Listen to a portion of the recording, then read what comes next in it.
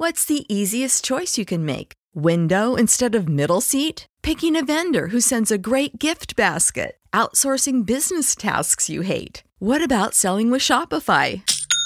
Whether you're selling a little or a lot, Shopify helps you do your thing, however you cha-ching. Shopify is the global commerce platform that helps you sell at every stage of your business. From the launch your online shop stage to the first real-life store stage, all the way to the did we just hit a million orders stage. Shopify's there to help you grow. Whether you're selling scented soap or offering outdoor outfits, Shopify helps you sell. Wherever and whatever you're selling, Shopify's got you covered. Sign up for a $1 per month trial period at shopify.com/try. Go to shopify.com/try now to grow your business, no matter what stage you're in. Shopify.com/try.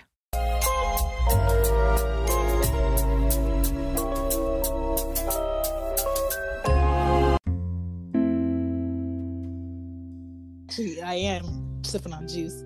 But welcome. What's going on, baby? Is this your first time on Stereo Streets? Yes, it is. What? Popping Yes, that it cherry tonight? Okay. Well, welcome to Stereo. What's up, Jacktivists? We have a audience member down there. Okay, so basically we are live. Anybody could come in and listen to us talk. This is being recorded automatically. At the top, you see the topic. You see the hashtag.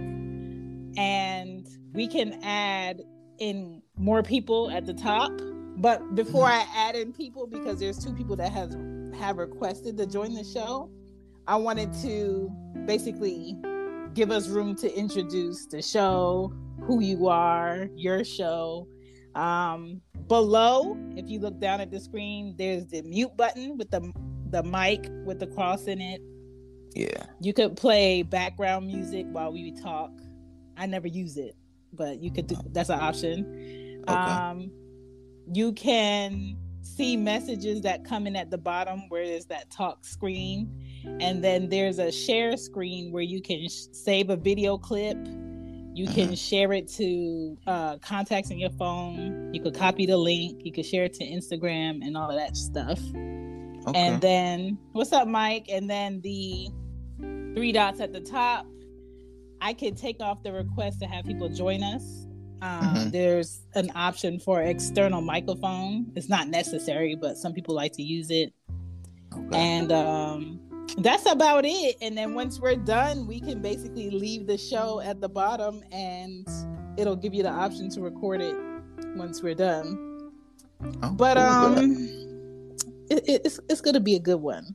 So I'm going to basically put on my Cozy Womb podcast hat because this is more childlike topic, mom topic, right. Dad topic. Right. So the reason why I picked you is because you're a daddy in real life, not just the bedroom. Okay. Facts.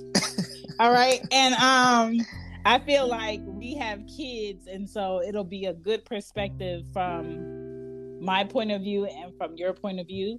And I feel like the discussion of men telling women who are single they may or may not be in a relationship, but verbatim saying, I don't want to have kids. Not necessarily I don't want to have kids with you, but I don't want to have kids, or I'm not ready for kids, but we are sexually engaging with each other. I think that doesn't get talked about enough. One, because men aren't like big on complaining or nagging. Two, right. After a woman is pregnant, what's the point of him saying, I told you I didn't want kids? This is done. Like, the baby is in her, and now she has the power. And right. So I just want to like deep dive into that part, because I think a lot of women get to skip over, you know, what a man wanted. Right. You know, what was actually the consent of you carrying his child that he did not want to get this far with you. Right. For whatever his reason is, that's his right.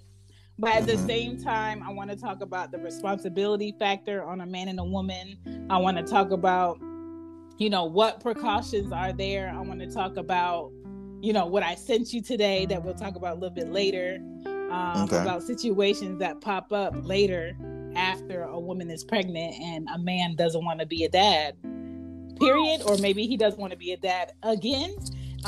So I wanted to talk about that. But Joose, let these people know who you are, what your podcast is, and what you be doing out here.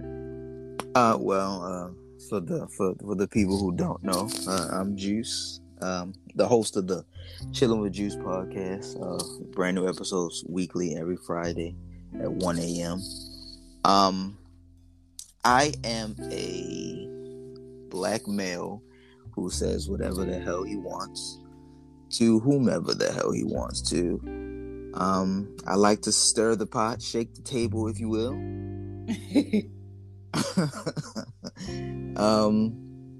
I make fun of a lot of things, probably a lot of things that people probably shouldn't laugh at, but I'm the host of the Chillin Wit Joose Podcast. That's me, baby. Right.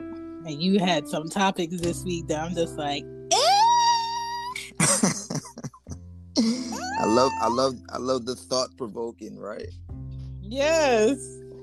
But I love it because it makes people think, it makes people question like their motives, and maybe I have been going about X, Y, and Z wrong.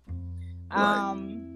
So my name is Sheehan. I'm from She Gets It Podcast and Cozy Womb Podcast and Loud Mouth Stereo Podcast and the Real Relationship Report Podcast.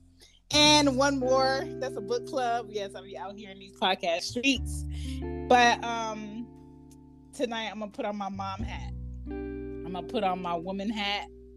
Not because it's convenient, but because I'm that's what I am all the time. Okay, we can't all be out here like what you call it? Like what? What's her name? Who? Young Ma out here choosing to be a woman when it's convenient. You know what I'm saying? When it's convenient, yeah. When it's convenient.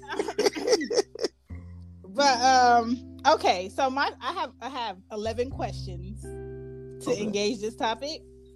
Okay. To the two people that requested to be in the show, I'll add you in a little bit later. But I just want to get into the topic a little bit more with Joose first. Okay, so the first question I have is, for you, were any of your kids planned out? And when I say planned out, I'm talking about you purposely met this woman, y'all had a relationship, y'all feel like y'all got to a point where we wanted to have kids and we wanted to have kids with each other, and you planned out when you were going to have the child, what you were going to do next, and all of that. Were any of your children planned out? No, none of my children were planned out. Okay, same. None of my kids were planned out, but at the same time, which leads me into question number 2, what was your preventative measure of not having kids? Honestly, what was it? Honestly, I took no preventative measures.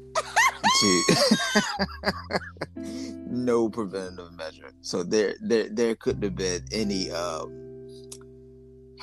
It could have been any argument on my end as far as not wanting, or how did this happen, or there's no way that this could be. No, there was none of that.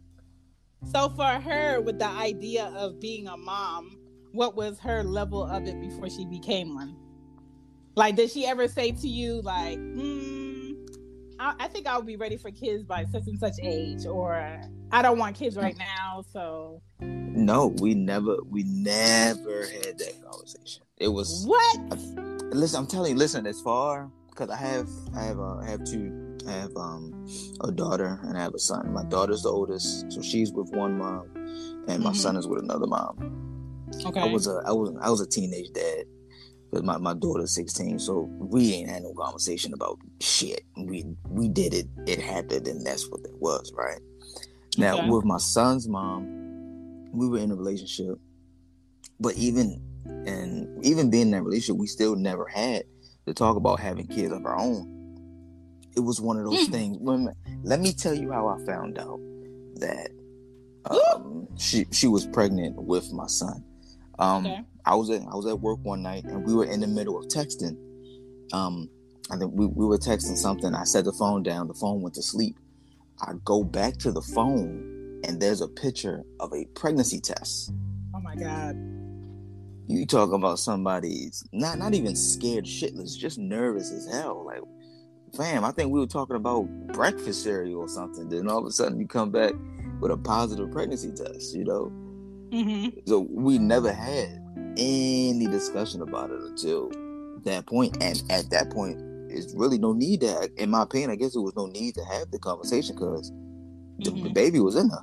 The baby was coming. It was, you know what I mean? Like, you said the baby was in there. The baby was in there. You know, the baby was going to come. The baby was going to be here, and even at that point, we never said we didn't want or what are we going to do, anything like that. It was kind of understood that now we about to have another one, you know. Okay, so looking back, what would you have done differently before the pregnancy test came to either have a conversation or prevent that from happening when it happened? I definitely probably would have asked her, is she interested in being a mom again, for sure? Preventative measures, probably a condom. Probably a condom. But even with the surprise of just seeing the pregnancy test, I never got that feeling with either one of them. It was like, I don't want to do this, I can't do this. Like, I never got scared, never got nervous. It was never a thing where I was even thinking about remotely asking her to not have this child, or take a plan B, or an abortion, anything like that. Like, none of that had ever crossed my mind. So I was, in a sense, I was with the shits, Yeah. That closed mouth, man, is wicked. Okay, for sure. All right, so mine kind of played out. My second kid kind of played out with the pregnancy test picture text. Not because I wanted to, but because I found out by myself after a week of shenanigans with him. And it wasn't that we were trying to have a baby. It was more so we've been doing this like this for over a decade. I've never had a pregnancy scare. You've never slipped up. We've never had to get a plan B. I trust that you know what you're doing, and I trust that we are on the same page. Like, we're not trying to make a kid. But at the same time, I always told Ari's dad, since I met him when I was 18, that I'm not the type of woman that will be perfectly healthy and perfectly sane and responsible in life and know what I'm doing sexually that can possibly create a life and end up pregnant and get an abortion. I always knew that wasn't me. And we always had, like, it's not like a whole conversation, but it's like, just let me remind you randomly. And because it never happened, it was just kind of like a brush off. Right. So from 18 to Arya's 4 now. So when I was 29, the Lord laughed at us. Okay. The Lord laughed at us and he was like, oh, so y'all keeping up y'all shit. Okay. And we had like a week of just doing us. You know what I'm saying? Wake up, go to work, get off of work. What you doing later? All right, I'm gonna go to my house, get my stuff, and I'm gonna come into your house. Next day, same shit. I'm gonna go to the liquor store, go to my house, get my stuff, come to your house. Wake up, go to work. You know what I'm saying? And we didn't think nothing of it, but because there was brown liquor involved. Oh, you know how that go. Man, because there was brown liquor involved and no cups, I don't even know when it happened. I don't know how it happened. I don't know what position I was in. I just know it was some of the best sleep I ever gotten after being worked. Okay? And so when I found out after that, fast forward, when I found out that I was pregnant with Ari, he lived like 25 minutes from my house. And it was like, this is how I knew. Women know their bodies, okay? And if women don't know their bodies enough to be like, something's not right, then they don't need to be doing nothing with nobody as far as like sexually, because it's very important. Right. I was getting headaches. I was working out. I was hella emotional. I was crying on commercials, Juice. Oh shit. I would watch movies and I'll be like crying, bawling. And I'm just like, dog, what is going on? And I never get headaches for nothing. Right. And I was like, let me get a pregnancy test just to see. And Ari, I had after Anya. So I was kind of like, you know, kind of hip to not feeling right. And I peed on that stick, and that stick said pregnant. Lord have mercy. And I'm just like, dog, this man is about to flip his shit. This man is about to be 40 soon. And he about to have a new baby. What's up, baby daddy? I see you. I'm gonna bring you up soon. So I'm just like, oh my God. I was like, how do I tell him? So I'm texting him. I'm just like, hey, I was like, when you gonna be able to come by? He was like, maybe Tuesday. So I was like, okay, I'm gonna wait, and I'm gonna tell him Tuesday. Tuesday came, and I was like, you still coming? He was like, yeah, what's up? I said, nothing. I just want to know if you coming or not. My goal was like, I do not want to tell you that I'm pregnant over the phone. I do not want to tell you that I'm pregnant through text. Like, I feel like for what this is too impersonal. And so, but I didn't tell him that. He knew nothing. So he was like texting me, and you know how you see the three dots moving? So he was texting me, and I'm just like, he was like, man, I'm in the truck. It's raining, but the truck is acting funny, so I'm gonna have to turn around and go back. I was like, oh my God. So I text, oh my God. And he was like, what is it? He was like, what is wrong? I was like, oh. And I would text, and I would stop texting. And I would text, and I would stop texting. I said, fuck it. So I went in the bathroom, and I took a picture of the test. Ooh, Juice. Yeah, I know it. I know it. When I sent that picture, you saw, oh my fucking God, in text. Then you saw ... then you saw it go back. Then you saw ... He was like, man, he was like, you got to be kidding me. I was like, dog. I said, I did not want to tell you through text, but your truck is messed up, and I don't want to sit here and be the only one thinking about this. Yeah. Mind you, I've known this man for 16 plus years. We've dealt with each other in that way for 16 plus years. Like, sir, this is the Lord giving us our karma, okay? For playing around for so long. Listen. No goals, no real commitment. We just like each other, dogging, like raw this. Dogging. So he was like, man, I can't have no baby right now. I'm just like, dog. How many years have I told you? How many decades has this been talked about? Like, you already know. You just gotta brace yourself. He was like, man, I can't have no baby right now. So that was pissing me off, because that's all he kept saying. But I was gonna ask you, how, after hearing that, like, how did that make you feel? That shit pissed me off, Juice. It pissed me off because, sir, I've been telling you this since I was 18. I'm about to be 30. You know what I'm saying? If you felt like for sure if that happened, I feel like we should have been more preventative. But I think it was the shock that, oh shit, this is really a factor right now. And he's about to see like his whole world blow up in his face, because we wasn't in a relationship. He still had a girlfriend. Yeah. Right? And he already had a kid at that time. She was in her teen age.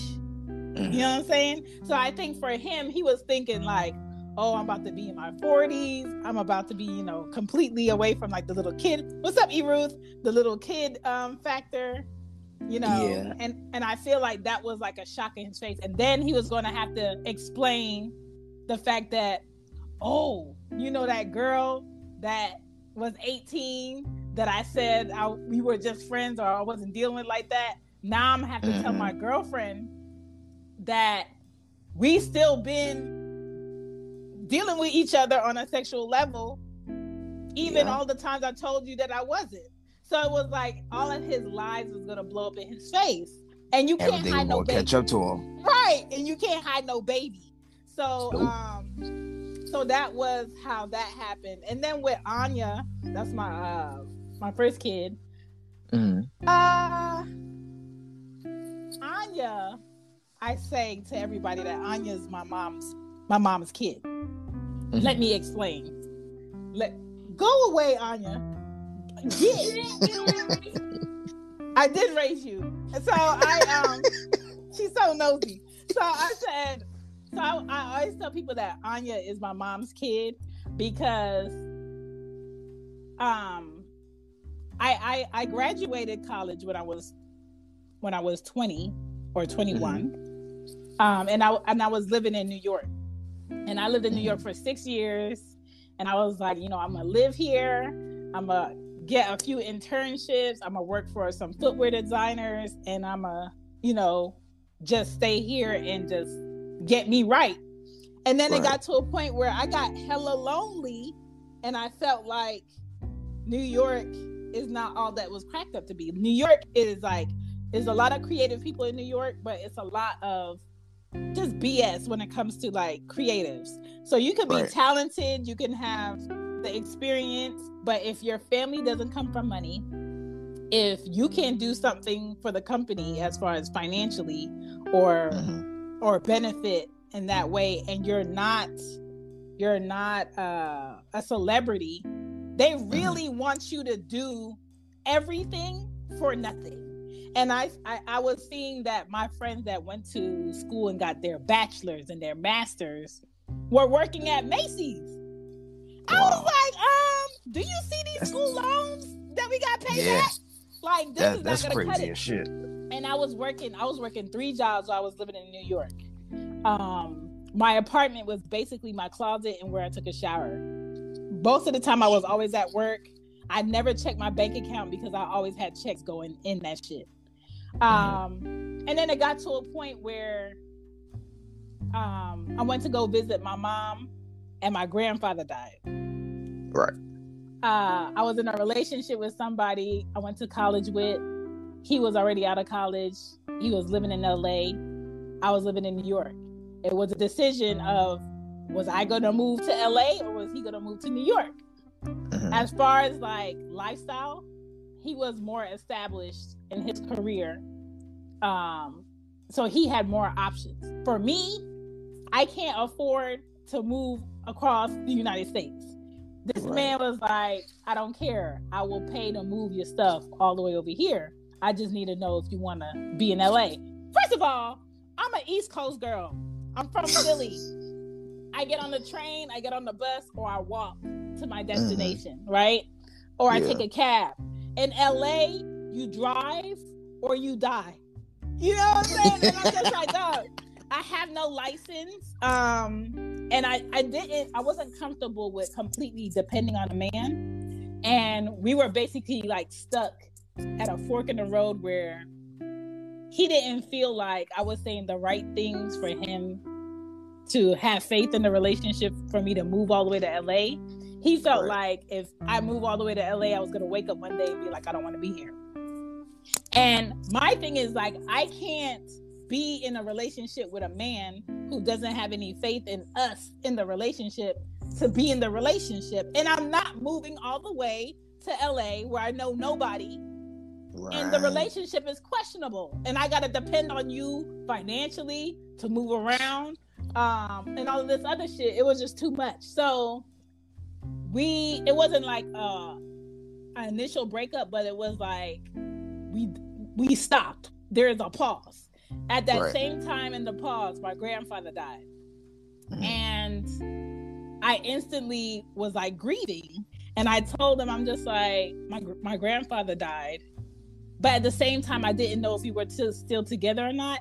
And this nigga fixed his mouth to be like, yeesh. Huh? That's it. He was on the phone and he said, yeesh. That's it. The fuck? All right. Keep that in mind. So I had text my ex, which is Ari's dad, and I was like, my grandfather passed away, and he was like, I'm sorry to hear that. He was like, what do you need? I said, I need a flight to go to Philly so I could go to the funeral. This man sent me the money for the flight. My mom got a flight. We went to Philly. We had the funeral. And then all of a sudden, my mind went into like panic mode where I was grieving my relationship that I felt like I poured into for 2.5 years was basically going to shit. I didn't have enough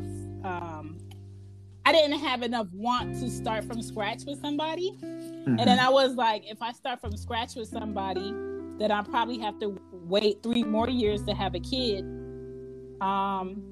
I'm in the middle of deciding if I want to stay in New York or move. I don't know where I'm moving to now because I don't even know if I'm in a relationship.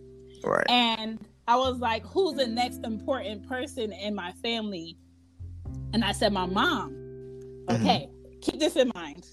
So the relationship is questionable that I had. I still had like communication with my ex. And my grandfather died, which is like the last. No, he wasn't the last, but he was like my only grandparent left. What? Right. Okay, hold on. And I'm just like, I felt like, what if my mom passes away and I'm the last of her 5 kids and she doesn't have a grandchild from me? And I started to feel guilty that I spent like my 20s worrying about myself and work and my career. And I didn't want to be one of those people who allowed their career to dictate what their life looked like. Right. So there was a lot of family around at that time, or at the funeral, of course, and friends of the family. And then there was this guy there that I knew always had a crush on me. But every time, you know, I would find out about, I didn't know him personally, but everybody would be like, oh, he at the house. He keep asking your brother about your picture. He like looking through your stuff. He looking at your artwork, all of this stuff. I'm just like, me and this person has never had words. I was just like, who is this guy? Right. And my brother was like, no, you're not talking to him. You know, your brother's gonna be like, you know, he's not good enough or whatever all the time. Right. And so I was grieving, but at the same time, I wanted something or somebody to keep my mind off of my panic mode. And my panic mode was like, my mom's like, she's older. She's easily sick. She takes 13 pills a day. And I'm the last of her kids that doesn't have a kid. And I would die inside if my mom didn't experience one of my kids before she passed away. Right. And so I went into panic mode. I'm just like, shit. I was like, I'm in the middle of a transition in my life. I'm done with college. So it's not like I'm flunking out of college. I lived in New York for 6 years. I'm in the career I wanted to be in. Money is not a problem for me. Right. I'm not in a relationship. And I don't want a relationship because right now I'm on some like, fuck that relationship shit. That shit is a hell of a gamble. Fuck that shit. I just want to fuck on something. Okay, and so I took advantage of me not having any feelings towards anybody for real. Right. Me not having any possibility to be anything different with my ex, and the relationship that I thought was in good standing went to shit. And I'm just like, fuck it. Right. I'm not purposely going to deal with this new person to have a kid, but I'm not going to prevent if a child happens. Okay, so that's how Anya happened. Okay. Mm-hmm. And let me tell you something. I can't say what I want to say because she's nosy, but her father is only good for two things, and it's that. I believe I heard that. Okay? Yeah, I've heard it. It's that and cooking. Okay. And that man could cook his ass off. Okay. And yes, there was brown liquor involved with Anya too. Okay. Mm-hmm. So that's how I had my two kids. So when I say like Anya is my mom's kid, I'm not saying that I didn't want to have Anya. No, I completely get it. But I did Anya for my mom. Right. Okay. I didn't know if I was going to have another kid. I didn't know if I was going to be in a relationship to have another kid. I didn't know if my mom was going to be around. I just was like, here, boom, right. You got it. Bam. Right. And so when it comes to like men not wanting kids, none of them ever told me I don't want no kids. Mm-hmm. I know we doing this, but I don't want no kids. I feel like it was something that they wouldn't mind happening because they knew who I was. Mm-hmm. And they knew that I was responsible, and they knew that, you know, if we don't have shit, we have like friendship. We have, right, you know, something to fall back on, and it's cool. We don't hate each other. It's not toxic over here. Mm-hmm. It's just like we'll deal. But I think the initial shock for Arya's dad was like his life was going to be all out in the open. Yeah. And then for Anya's dad, it was like I knew I wasn't looking for a relationship with Anya's dad. I knew he was young. I knew I was responsible enough to handle it all if I had to. Mm-hmm. And so when I found out that I was pregnant with Anya, I told him, and I was like, hey, I was like, you can either be 100% in, or you don't need to be a part of this at all. But right. I got it. Right. And he was like, no. He was like, I want to be a part of it. But at the same time, he's young and immature. So when Anya grows up, I have to explain to her that how I picked her dad was irresponsible. Mm-hmm. But at the same time, I knew I had me, and I knew I had me a village behind me, right, of people who wouldn't let me fail with a kid. And I worked with that over not having the possibility of her. So I think a lot of times when women get pregnant for men who they don't really have relationships with, they don't think about, am I responsible enough to have a kid and do it myself? They don't think about, do I have a village? They don't think about, do I actually like this man? Do I actually like this person? A lot of it today is very glamorized, where they feel like, oh, he has money, you know, mm-hmm, he might have a girlfriend, but he got enough money to take care of me, my kid. But at the same time, once you pop that baby out that thing, let me tell you, your emotions shift. Yeah. Come on, talk to him. You start to feel like you should have more access to this other parent. You start getting very demanding with his time. And that's only if you let that man know that you had his kid. A lot of women don't allow men to be a part of the process. And I say this all the time, like, if you don't allow a man to be a part of the process of bringing a child in this world, when you have that baby and that man doesn't treat it like it's important, it's because he was never part of the process. There you go. And you can't not give a man the space to be a part of the process of bringing a child in this world as if he's not important, because he is. Very important. So today I'm cutting pieces. Hold on. So today is kind of like I think the responsibility of bringing a child into this world is for a man and a woman, but I don't think the women who purposely go against what the man wanted want to talk about the fact that, yeah, he told me he didn't want kids, but I was like, shoot, you're not about to leave me out here and be with no other girl. I'm about to have you on some forever stuff. Yeah. And I'm about to have your kid, which is a selfish reason to have a kid. I never had a kid thinking that's going to keep a man, but a lot of women do. A lot of women do.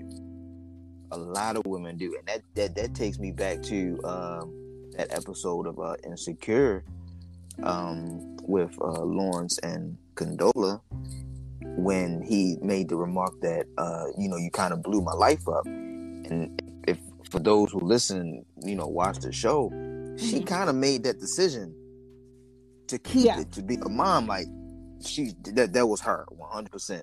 I'm gonna do this. I can handle this. I'm independent and shit, and I don't need you for nothing. Right. That's how at least that's how it came off to me. Now that the baby's here, she had a controlling nature. She's very independent. She took care of all the shit, but unfortunately, you didn't make this kid alone. So you can't make all these decisions alone. He wasn't, and I don't want to say he didn't have the opportunity to be there, but being there is very important. I know for me, being there, being able to go to the doctor's appointments, seeing the things that the baby is doing to the mom. Like sometimes the baby's kicking the mom's ass sometimes, you know what I'm saying? The body changes, the emotions, the appetites, and all that other stuff. All of that is important for the father to see. You want the father to have a connection with you and that kid while that kid is growing inside of you, because just like you said, when that baby gets here and the father doesn't act like the kid is, for lack of better terms, important or whatever, it's kind of hard for that connection to. For me, with all of mine, because I was there during both of those pregnancies, it's like an automatic. It's just like you jump right into it. It's like you've known that baby since it was the sperm that came out of you. Mm-hmm. So you just have that. You whatever that is, you just have that, and it started from day one. The first time you heard the heartbeat, the sonogram, until the baby takes his first breath when when he's finally born. Mm-hmm. But there is a scary thing though, because I've heard women say that they give the man the option, like either you can be here or you can't, and I can handle this or I can take care of this. And of course, I think the dad script is to say, no, I'm gonna be here, I got you. Or, boom. There is it's like an unknown script, unspoken script that a man is supposed to follow when certain things are said to him about the child that the woman is carrying. Do you want to be here? Do you not want to be here? No, I'm going to be here. Or you first find out that she's pregnant. I learned this from my uncle. Like, you never ask the woman, what does she want to do? You say, what do we want to do? What are we going to do? You always say, like, I learned that early in the game, but it's like you gotta play the word game. I mean, you should mean the shit that you say, but you have to say the right thing, because man, shit is real now. It was real before, but it's really real now. Yeah. The women who prey on it, that's their that's sole my mission. problem. The women who source out men to grab their skeetery.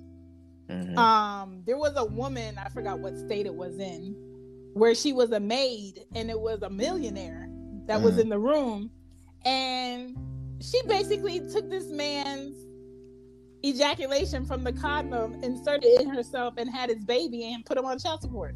Oh, that bitch crazy. Now, if I was that judge, I would be like, ma'am, you are out of order. But every state has different laws for different things, and different things are set in order, and different things are okay.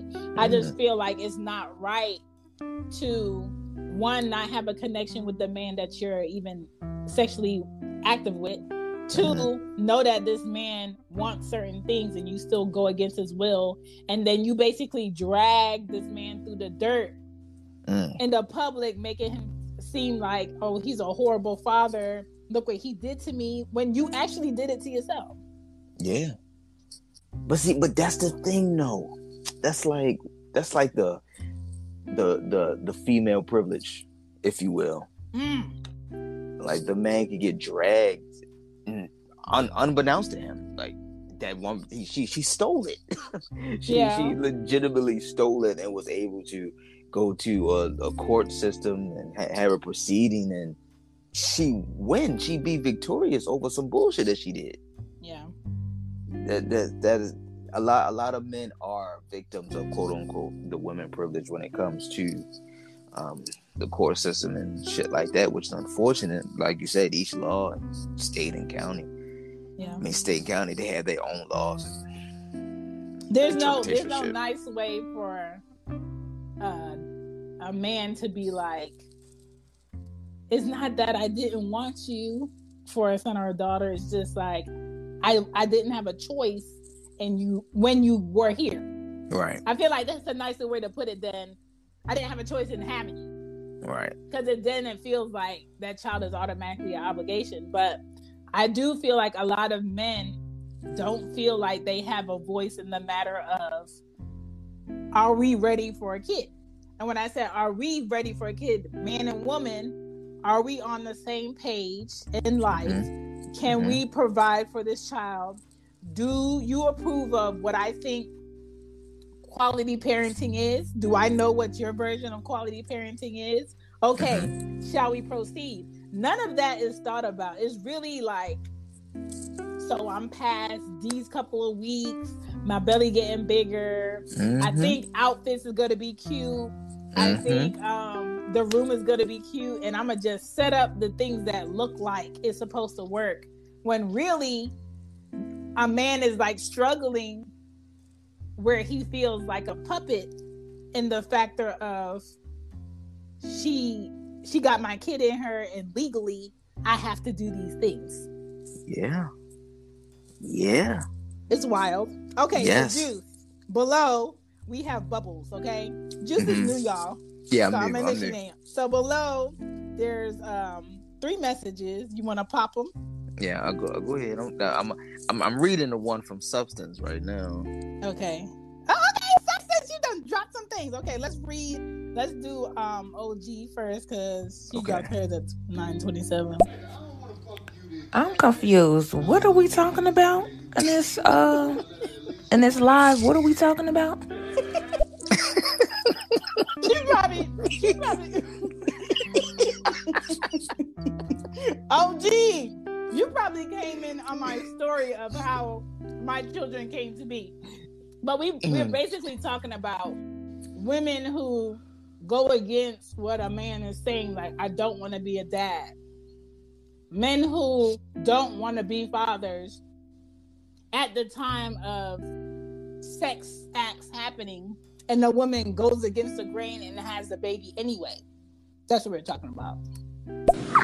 Hold on. What about the man who knows that the woman doesn't want certain things? What about the agreement of, look, I'm not on birth control. I don't use birth control. Pull out. And one day he decides to not pull out and just says, take the pill. You take the pill. It doesn't work. And then he still puts it on you. Like, no. What about the man who knew a woman was on her way to do whatever she wanted to do, career-wise, whatever, for whatever reason? There was no conversation about, yes, I agree that you can come in me tonight. But the man does it any motherfucking way, and then still says he don't want to be a dad. Don't want to hear it. You just heard Substance. Substance, that is a factor, but that's not the factor tonight that we're talking about. But that does happen, and it is a common thing, unfortunately, for men who are single today to tell a woman, I'm gonna get you pregnant, as if it's supposed to be some type of turn on. That is not a turn on. I take that as a threat. Yeah, you should. Okay? Nigga, you should. There's a lot of men out here who feel like in order to lock down a woman, they need to get her pregnant. Okay? It's kind of like taking them off the market. A lot of women, those are the same horrible mindsets where the women think, I'm going to have his baby. That way, I'm going to always have him forever. And that doesn't work. It doesn't work nowhere except with the baby and the homegirl. Oh, God. Does a baby mean we now have to live together? We now are one. We now have to be a family in every photo and post. We now have to make this relationship work. That worked with our great grandparents. That don't work today. Now. That don't work now. It never work today. Okay, and to be honest, our great grandparents, they weren't happy with 14 kids running around their house and seeing their husbands probably twice a month because he worked so crazy and he worked so far away that he really wasn't there. So those were really single moms in marriages with hella kids and no support. Okay, so fast forward to now where women and men have more options and can be picky about the people that they have sexual relationships with. People still aren't picky enough. Still not. I really wish people would become more picky. It's crazy. Okay, so since I'm gonna play your other message. Let's see. And there's a lot of women who didn't want to be moms. They didn't want to be moms, but out of the understanding that we have to take responsibility, what do? We'd be like, fuck. I got to keep this baby because I laid down with him. I had a baby. I got pregnant and I took part in that. So I'm going to be a mom. Why aren't men held equally accountable? Like, I don't know why no. I think men aren't held accountable for that because men don't have to wear the evidence. Bingo. Like men skeet off and women automatically, physically, emotionally have to deal with them skeeting off. Yeah. The change of our skeet. Yes. Okay. The change of our skeet. And then a lot of people don't believe this, but it is a scientific fact that if I'm single, I'm not pregnant, another single man, or he could be married or he could be in a relationship, we have a sexual intercourse and he ejaculates in me, his kids are going to affect me chemistry wise. Okay, so people do transfer themselves into other people, and that does affect your body. Now, how is it affecting your body? Who knows? But that is the thing. A man ejaculating is supposed to create life. It's not just for fun. It's not because it's 9:00 in the morning and I got an hour left to work. Like it means something for a man to do that. So it does suck that women are usually left with the responsibility factor in that. And then when it comes to like abortions, which is a completely whole nother show. Ruth and I did a whole show on abortions with women. A lot of women who have had abortions maybe in their younger years or them not knowing better before get to an age in life where they have the relationship they want, they have the marriage they want, and now they want to have kids, and they struggle because sometimes abortions leave scarring. Yes. And that scarring gets in the way of them naturally becoming pregnant to have a healthy pregnancy. And so people don't talk about that. And the thing about that is when it comes to sex and women getting pregnant, men aren't left with any scarring or anything physically that will stop them from having a baby later. But women are. A lot of women have bad side effects with birth control. I've never physically taken birth control in my life, but a lot of women have to have surgeries when it comes to the IUD. A lot of women have bad side effects when it comes to those pills. And if you think about it, all birth control is, when it comes to that pill form and different chemicals being put in your body every month, is a pill that's telling your body not to do something it's naturally supposed to do. Yeah. So if you think about it, why would I, as a single woman that's not in a committed relationship, get on birth control to make sure the man that I'm having sexual relations with sometimes has the relaxation of, she's not gonna get pregnant, she's on birth control. But you're not doing anything physically to your body or mentally to your body to stop you from ejaculating and having kids, being somebody. Mm-hmm. It's very sexist when it comes to birth control and men. There is birth control for men that came out 2 years ago, but do you see any commercials for it? Hell no. Do you see any posters for it? Hell no. Do you see any ads and podcasts for male birth control? Hell no. Because it's still a sexist thing when it comes to babies and people, that women, it's their responsibility, not a man's. Mm-hmm. And that's unfortunate. Yeah, that's fucked up. That's crazy. That's fucked up, for real. That really is fucked up.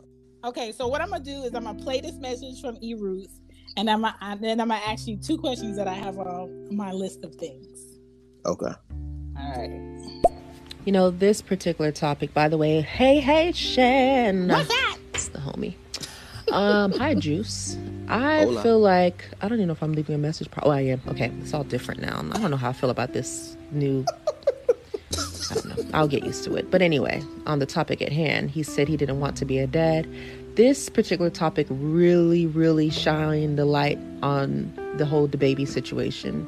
Yeah. And several of the friends that I have a couple of male friends who will roast their baby mothers because they feel like their baby mothers were immature or just weren't fit to be a mother. And it's just like, it cuts both ways, you know, like people are going to criticize, but like these are adult people who are supposed to be making adult decisions, and shit goes south. But you ain't got to do it like that. Like, have the conversation first so that you know what you're getting yourself into. Agreed. That's a fact. Because I feel like a lot of men pick the hoodest of the hood. Okay, and I'm not talking Red Riding Hood. I feel like they pick the nastiest attitude of women to have sexual relations with, to go to clubs with, and then when you skeet her up and she ends up pregnant, you just like, dog, I can't let her have my baby. You shouldn't have been with her in the first place.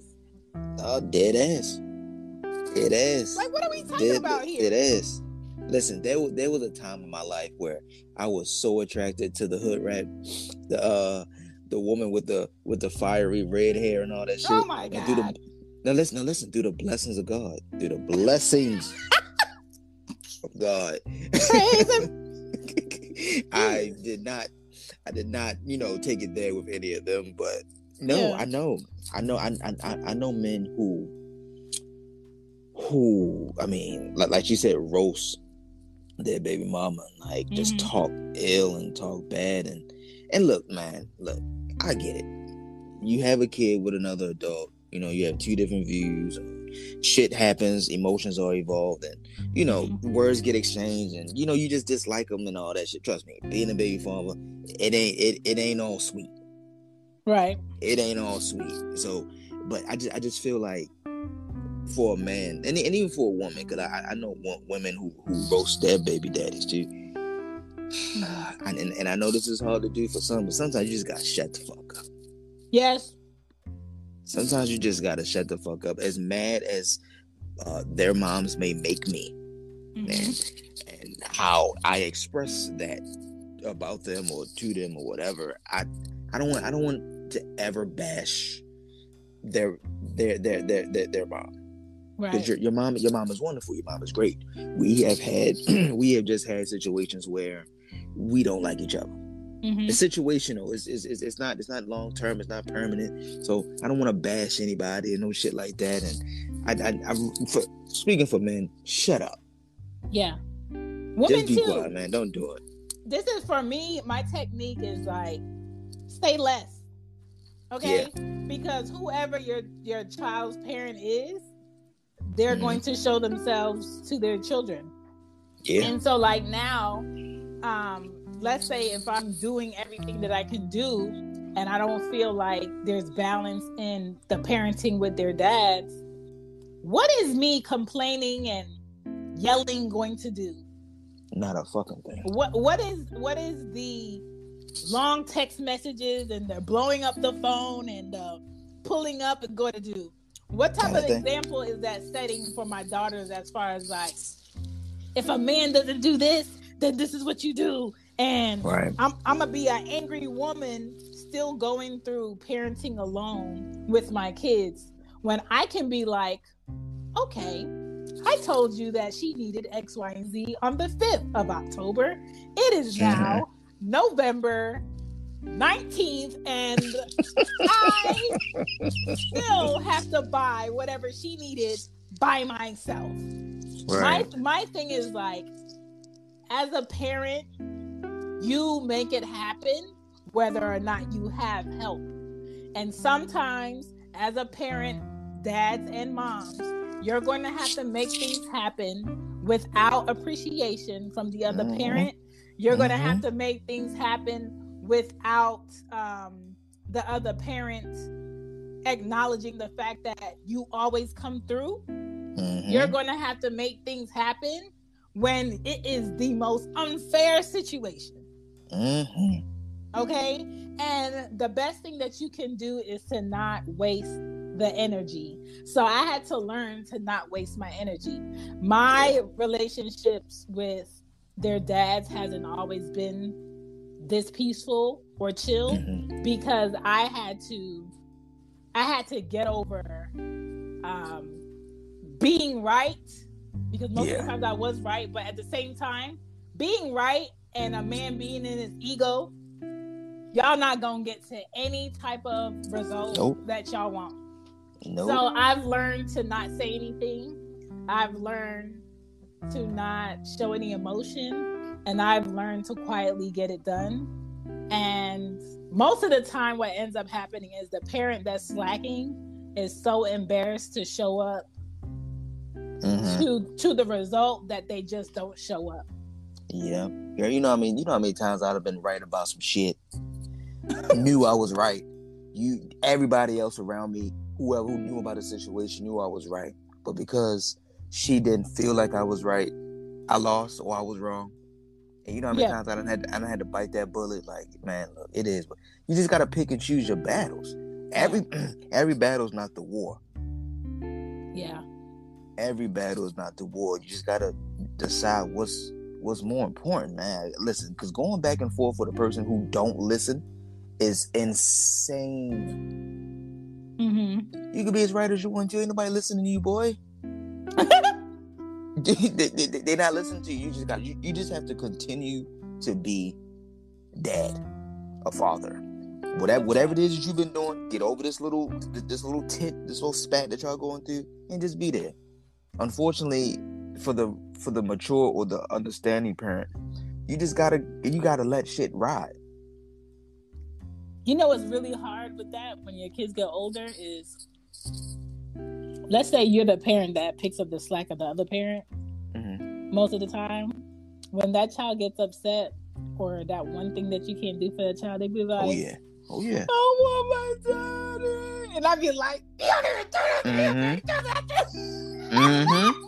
I feel like this man's costume is where is Waldo's striped hat and striped shirt all the time. Like, what are you talking about right now? What are you talking about? I'm in here washing clothes you just put on today. I'm in here picking up toys I had to buy that you leave all over the floor. I'm in here paying utilities while you leave my door open and my heat is going outside, warming up all of the birds. Like, what are you talking about? Like, I be so upset, but it's just like, why spend that energy yelling? I'd rather just turn up my music and tune my kids out. Yeah. No, listen, man, trust me. Being a father who has his kids 85% of the time, I know that feeling. Close my door. Why these lights on? You're not here. oh, I couldn't do this today. You want mommy? Fine, go get Wait her. a minute. Let's pause on this. Let's talk about the fathers that have their kids 85% of the time and still pay child support to a parent that does less. Oh, God. Nobody has that conversation. You know how many men pay child support to a mom when the child primarily lives with the man? That is, man, that is a oof, Lord. I mean, I'm not saying it happens all the time, but it does. For those men that it does happen to, they have nobody on their side to be like, oh, this is incorrect. Yeah. You know, and I feel like women more so put going to court for maybe upping the child support or getting more or whatever little problem they have. They will take off of work to go to court.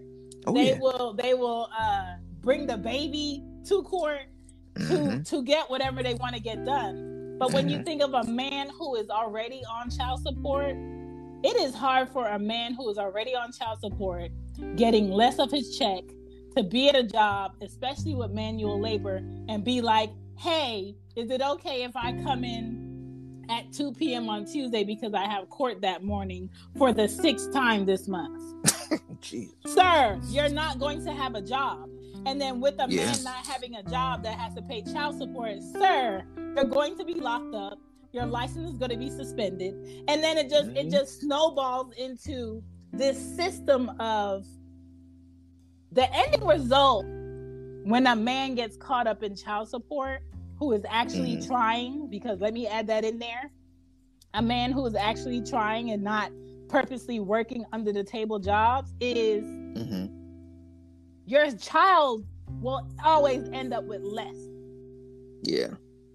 Your child will always end up with less if the fight is, I want more money than I need already. Okay, because the goal is not what these women out here who target men who they feel like have a lifestyle they want.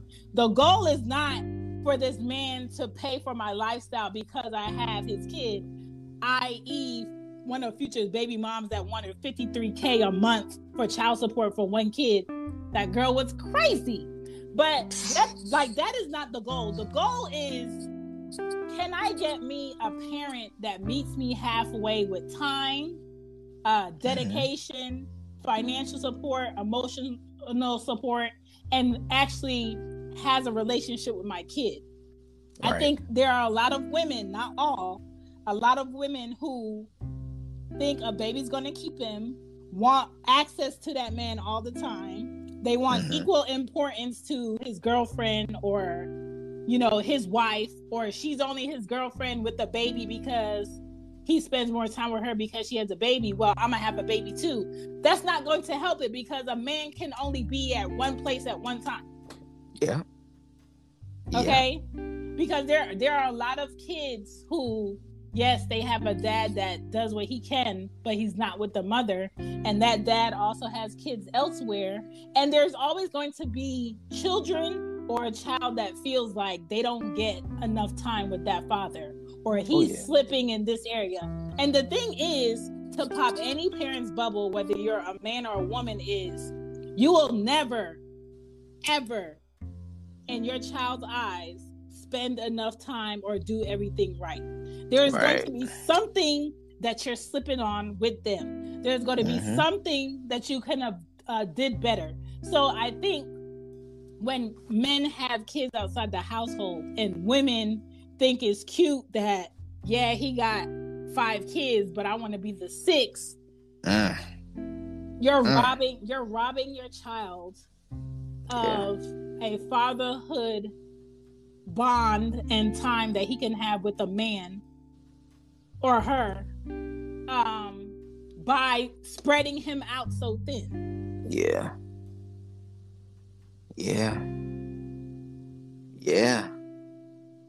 It's crazy. So okay, so where are we? So my third question to you is, what did you learn about responsibility when it came to your dick with your first kid?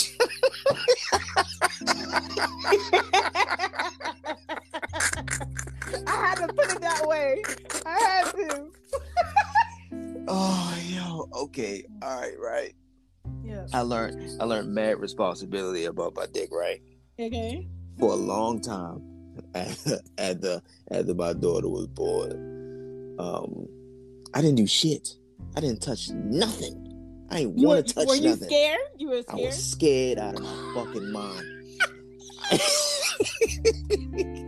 I ain't want to touch a thing. Fuck it. I'm straight. I'm good. I don't want nothing. Like, that was that.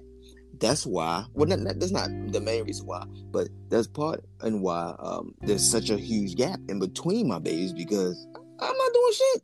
Let me tell you, that happens for women too. I was terrified. After I had my kid, I didn't want to have sex for like a year and a half. Fact. I didn't want to be touched. Right. Like, I'm good. I'm straight. Hey, you ain't got nothing I ain't seen before. Listen. I done seen it. And right now I done seen it all. So you can't show me shit. You can't show me shit. Yeah. Nothing. It's wild. It's one of those things where you just like, I thought, the pull-out method was 1,000%. Pull and pray. Listen, I thought we had this under control. And then, your first kid is when you realize that God doesn't care about your plans. Not at all. Not at all. God doesn't care about your plans. Not at all. And I say this like this because even the parents who went to college, got the job, have the house, have the income, have the savings, have the life insurance, even when those parents plan to have a kid, those parents have the hardest time conceiving. Because being a great parent is not 100% about being able to have all of the right things or have the money. It's really like God's timing. Some people have sex the first time and have twins. You know what I'm saying? Yeah. And you just hope that the gamble, that's not your gamble. Right. I was very terrified that I was going to have twins before I had kids because my dad was a twin. Oh, shit. But the twins run on like the woman's side. So because my mom didn't have any, I guess I was safe. But that was always a fear of mine. I don't know. When it comes to women's responsibility, I will say with kids, if you think you want to have a kid with a man because he has a lifestyle you like, or you really like him, or you like him more than he likes you, but you want to lock him down, I feel like it's a dumb thing to do, because what a woman puts her body through to carry a child, let alone birth a child, it's wild. It's crazy. It's like having possible great sex, and now you signed up yourself for 10 months of prison time, and the prison is your body, and you have no say so on what symptoms you're gonna have every month. You have no say so on what your favorite food is gonna taste like. You might go through 3 months of feeling like every time you eat you want to throw up. Till this day, I can't walk in Subways. I can't smell Subway. I get nauseous. Things that smell like mango make me nauseous till this day. It's weird. Like, pregnancy really takes away from your body, and I think people glorify it too much. That's why women are very eager for the wrong reasons to have children with men who they really don't like. They just kind of like what that man can do for them, or they like what comes with being able to say, "Oh, that's my child's father." Yeah. Or you know what? I hate the phrase or the term "baby daddy." Me too. I can't stand it. And my son's mother from time to time, and she know I can't stand it. So she'll jokingly, say, "Hey, baby, I hate it. I hate it. It bothers me so bad." I don't allow their dads to call me that. So like the other day, one of the dads was like, so he was like, "So what do you need help with as far as like your podcast goes?" Because he's an engineer, and I was like, I said, I don't know. I said probably like transitions the most, and he was like, "Well, like he was like, I know we not together, and I know I'm not a part of your podcast, but I don't have no problem helping you because you're my baby mother." And I was like, "Excuse me?" And he was like, I'm not saying that you're my baby mom. I'm saying like you're the mother of my kid. So he knows like I hate that term so much because I feel like when you say baby mother, baby father, it breeds negativity. It does. It breeds like you are a step below a father or a mother.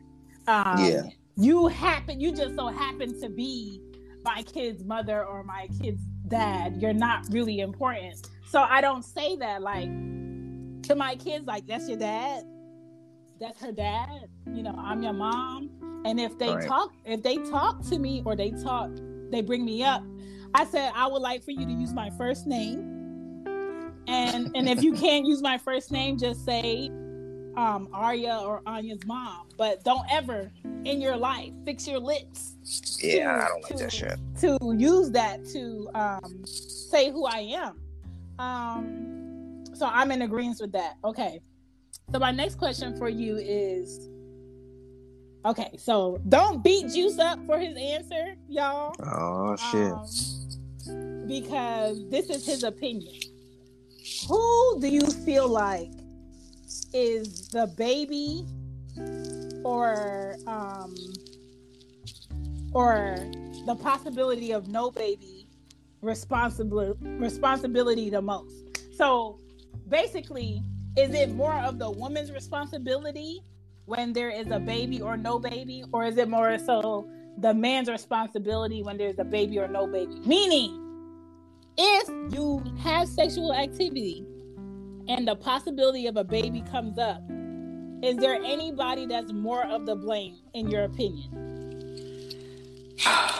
More of the blame. Okay. All right. The blame of the baby coming to be. So it's kind of like, is it because he didn't wear a condom, so it's his fault? Or is it because you didn't care if he wore a condom or not on the women's side? Or is it because you didn't take your birth control, that's why you ended up pregnant?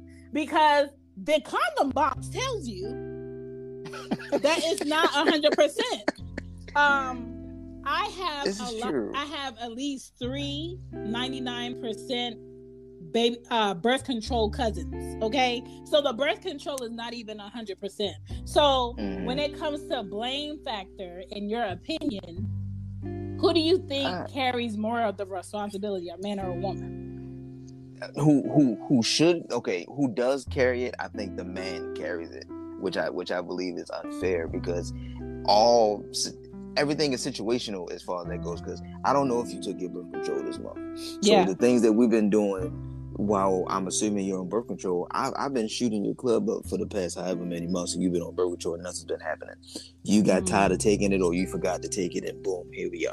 Or we both agreed to have unprotected sex and pull and pray, but tonight some little pre-ejaculation came out. You know what I'm saying? So you can't blame anyone on that. I think the only way you can blame someone is something is done intentional.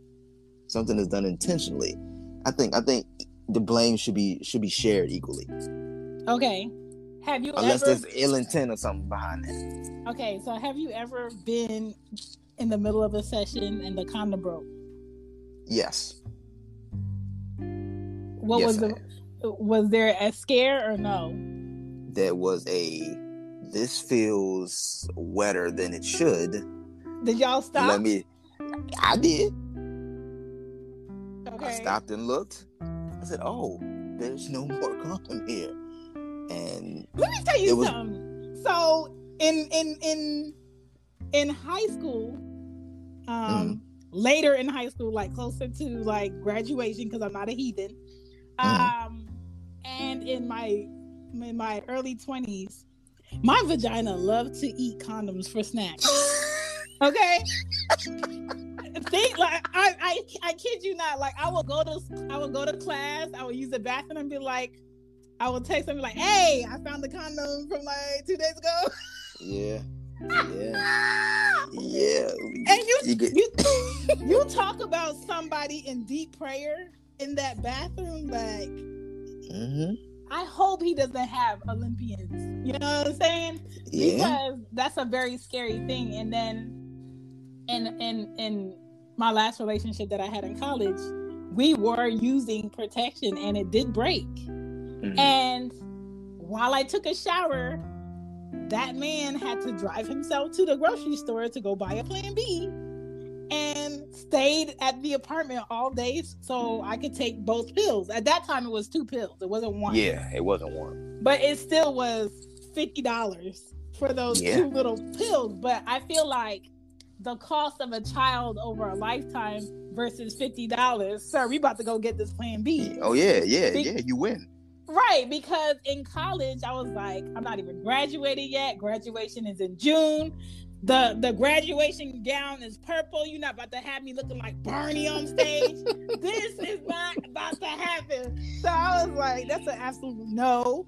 So I think the responsibility is also on men more. Not because I just want to pick on men, but because a woman can't have a baby, period, without that man's skeetery. That's very true. Okay? She can want to have a baby as much as she wants. There's lots of pleasure toys out here that she can pleasure herself with instead of calling you up. But once she calls you up, I think the responsibility of if there's going to be a life or not relies in your main piece. It does. I'll give you that. It does. Because no baby will come unless I add my special sauce. Special sauce. And we're not talking about ranch. Okay, so we got a lot of messages. I'm gonna run through them. All right.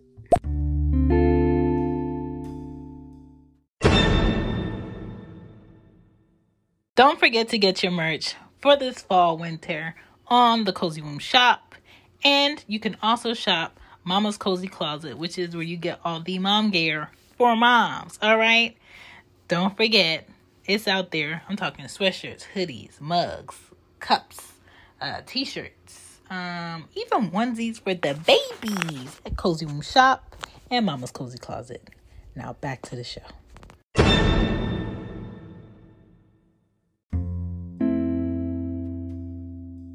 And at the same time, I love that you talked about the fact that, the decision that you made was based off of purpose, right? Like your mom, it was important for you, for your mom to be able to have a relationship with a child of yours, and that you considered the fact that your mom was aging and, these decisions need to be made. And then, of course, the selections of men that you chose to be their father.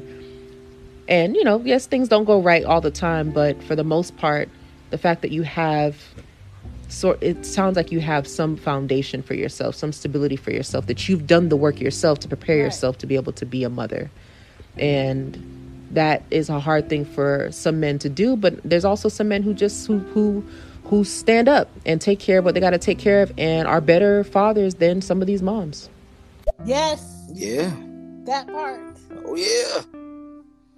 There's a lot of great single dads. I just feel like it's not in a man's nature to be super boastful about, I take care of my kids by myself. Yeah, their mom ain't never been here. Their mom ain't never been a mother, because there are, biological mothers who aren't mothers. They're not motherly. They're not nurturing. Mm-hmm. They don't hug kids. They don't know how to be affectionate. They feel no connection with children. They just feel like, oh yeah, and I got those 2 kids over there, so I need more money, Right. And it shouldn't be like that, but that is a thing. All right, Substance, we got a message from you. Girl, it happens to me. This is the story of my life. Every time I meet a man, he wants to get me pregnant. I hate Like, it. why? I have one child because, girl, I was fighting tooth and nail. I didn't have a baby till I was 28. I was holding out. I only have one kid. I'm 33 now.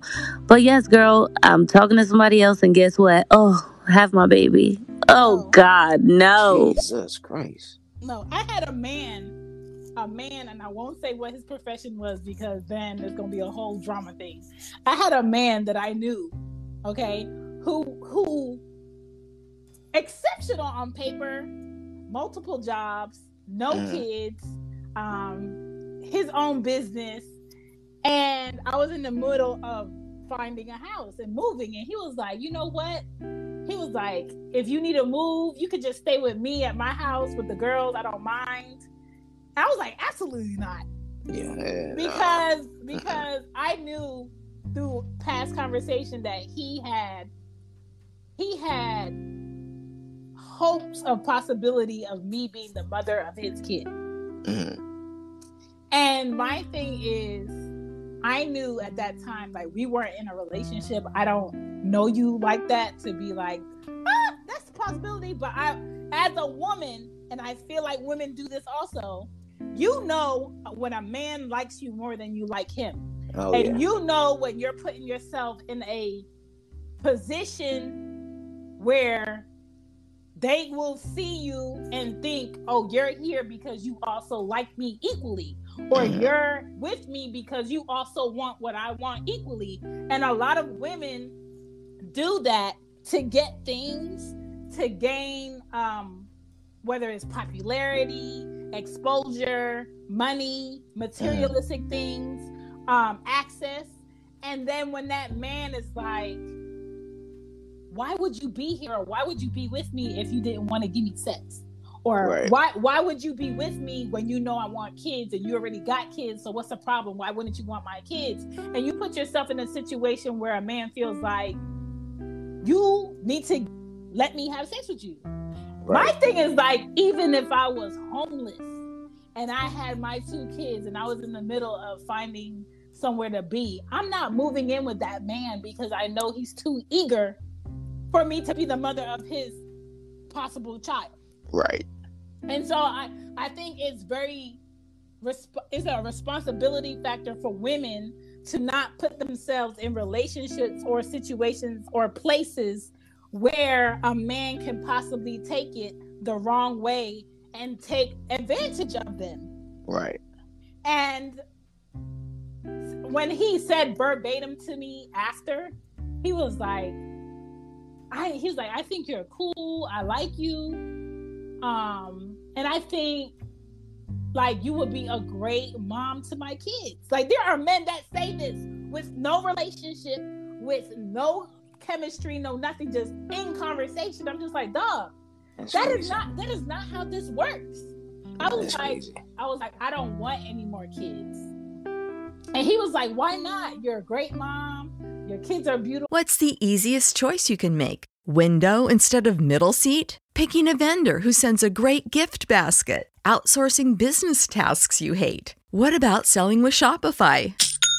Whether you're selling a little or a lot, Shopify helps you do your thing, however you cha-ching. Shopify is the global commerce platform that helps you sell at every stage of your business. From the launch your online shop stage to the first real-life store stage, all the way to the did we just hit 1 million orders stage. Shopify's there to help you grow. Whether you're selling scented soap or offering outdoor outfits, Shopify helps you sell. Wherever and whatever you're selling, Shopify's got you covered. Sign up for a $1 per month trial period at shopify.com/try. Go to shopify.com/try now to grow your business, no matter what stage you're in. Shopify.com/try.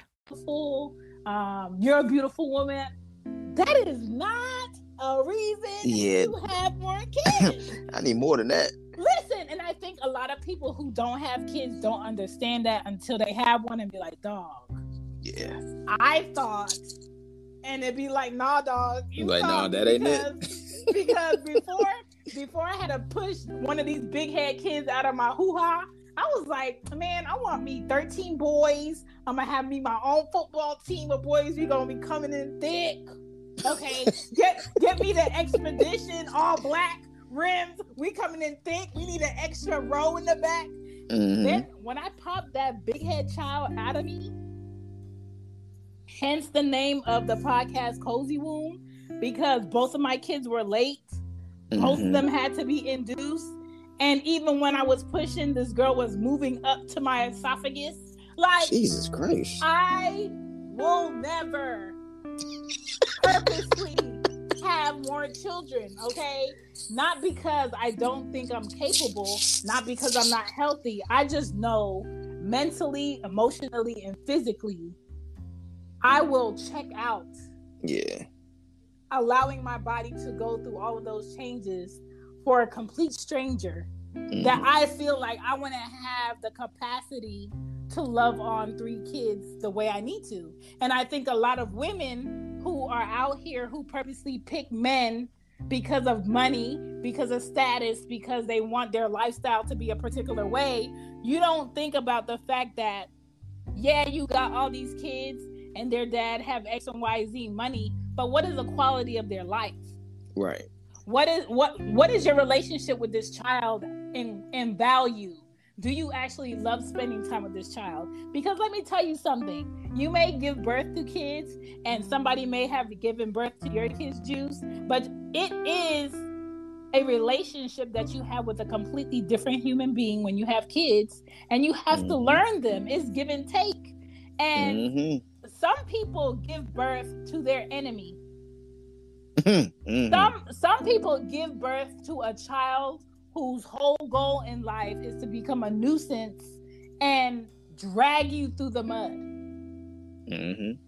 Whether it's they always getting kicked out of school, or they breaking into somebody's house, or you got to do a whole bunch of bailing them out of shit. A lot of children go against the grain their whole life. And you sit there and be like, what did I do wrong? And sometimes parents don't do anything wrong. It's just your child's personality is this.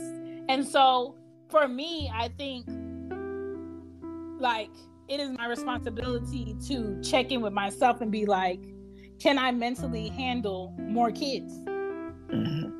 Would I be doing a third child a disservice by having the third child for whatever reason I thought I wanted to, and then knowing I don't want to care about your feelings. I don't want to care about changing your diaper. I don't want to care about taking you to school. I don't want to care about rearranging my schedule to pick you up, because I did that twice already. Right. And I feel like a lot of moms, because they're miserable, or a lot of bitter baby moms, that word that we don't like, I feel like they are like that because they knew they were already strained. They knew mentally, financially, and emotionally they could not handle more kids, but they had it thinking that that child was going to lock down a man, or that child was going to give them some sense of financial gain, so they had that baby with that man. And that man is like, okay, you gonna put me on like government contract where I gotta pay you money? Fine, then I'll work under the table. Yeah. Or I'll scam. There's a lot of scammers in Atlanta. There's a lot of scammers in New York. There's a lot of scammers in Philly. Like, there are men who purposely will not get a job because the point of them getting that job and working their hours that they work, they will never be able to afford their lifestyle and take care of the children on government paper for the cost that they want. Right. And I feel like no man should ever have to feel like I have to hide from the public because I have a child and I can't afford the child according to this court. So now my lifestyle has to be below a certain level. And so when I talk about this, I'm talking to the women who spitefully have these children because for whatever reason they feel animosity towards a man, and you don't progress, that child doesn't progress, and y'all just two miserable people making somebody else miserable, or you think you're making somebody else's life miserable, and you're not. Right. Sure ain't. You're making yours miserable. Right. I'm just like, dog, make it make sense. It'll never make sense. It's crazy. Ever. So, okay. So in your opinion, Joose, as a father, if a man says he doesn't want kids, what should he or she do at that point? Now, if the man said he doesn't want to have kids, does he say this, or is she just learning this when she is pregnant, or this is pre-pregnancy? No, this is pre-pregnancy. If he says to a woman, I don't want kids, and maybe they're in a relationship, maybe they're not, maybe they're just sexual active with each other, what should he or she do? He should find out if she want to have kids or not. If he don't want to have any, he's told her that, he's been vocal about that, and she says she does, bruh, you might want to not. You might want to stop fucking her. Exactly. You might want to stop fucking her, because if we been 100% real, the condom ain't gonna stay on but for so long. And when it does stay on, it's not 100%. At that point, you gotta stop fucking her. Well, she gotta stop fucking him. Somebody gotta stop fucking. Yeah, because I think that you can't keep fucking. I think that's a sign that, oh, you headed in the wrong direction. Yeah. You know, somebody over here is not on your ways. Big time.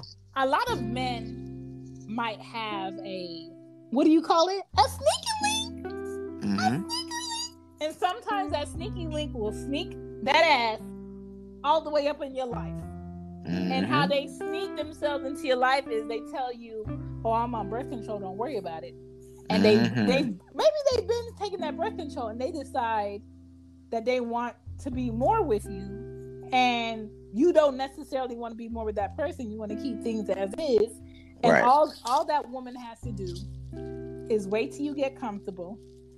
Yep. Stop taking her birth control, and boom, y'all got a pregnancy. And even though you don't want to be more than what y'all been, she's having that baby, and a lot of men end up with another baby because their sneaky link made a decision. Yep. But the moment you know as a man that you don't want to have any, and listen, I get it. Vagina is amazing. Trust me, it is. But you gotta chill. You gotta have more. You gotta have more control over your dick than that. Yeah. Gotta have more control over your dick than that. Don't keep fucking a girl who says she want to have kids, but you don't want to have kids. Nigga, you're gonna be a father. You gotta think about it like that. You're gonna be a father, dog. Stop it, man. You have to think about it like that. That may be worst case scenario for that gentleman who don't want to have any kids, but my nigga, you said to be a dad. I think it's very important for men who may not have kids, who are single or in relationships, to have friends who have kids, because this conversation needs to be had with men who feel like they are not ready to be fathers. So if they are, dumb enough to not see the signs that this is where you're heading, they have someone like you to be like, dog, this is where you're heading. This is what's going to happen. Absolutely. Absolutely. Oh my God, that's crazy. Okay, my next question is, why don't more men get vasectomies if they don't want kids? Because they stupid. They should do it. Do it. That's why. Because they dumb. Go do it. I don't know. Maybe, you know what? I also have never asked anyone this question. That's a very good question, but I would like to. Because isn't vasectomies reversible? Yes, they are. But see, I feel like, and this is just my opinion, and I could be wrong, I feel like a lot of men compare it to like a dog being neutered, so they feel that they're not going to be, the same man that they once were, or whatever. I don't give a fuck if I'm not the same man. Take it. Take it. That's what I told. The whole sack. That's what I told them when I went in there for them to take my fallopian tubes. Oh, I said, the bridge is over. Take all of this out, remove it all. I don't want. I said to my doctor, I said, sir, when that man skeets in me, I want to be a slip and slide, honey. I want them kids to go in there thinking that they going for gold, and I want them to dive off into a cliff. I said, take it all out. So after me knowing for sure, like, okay, for women after 35, I'm 34.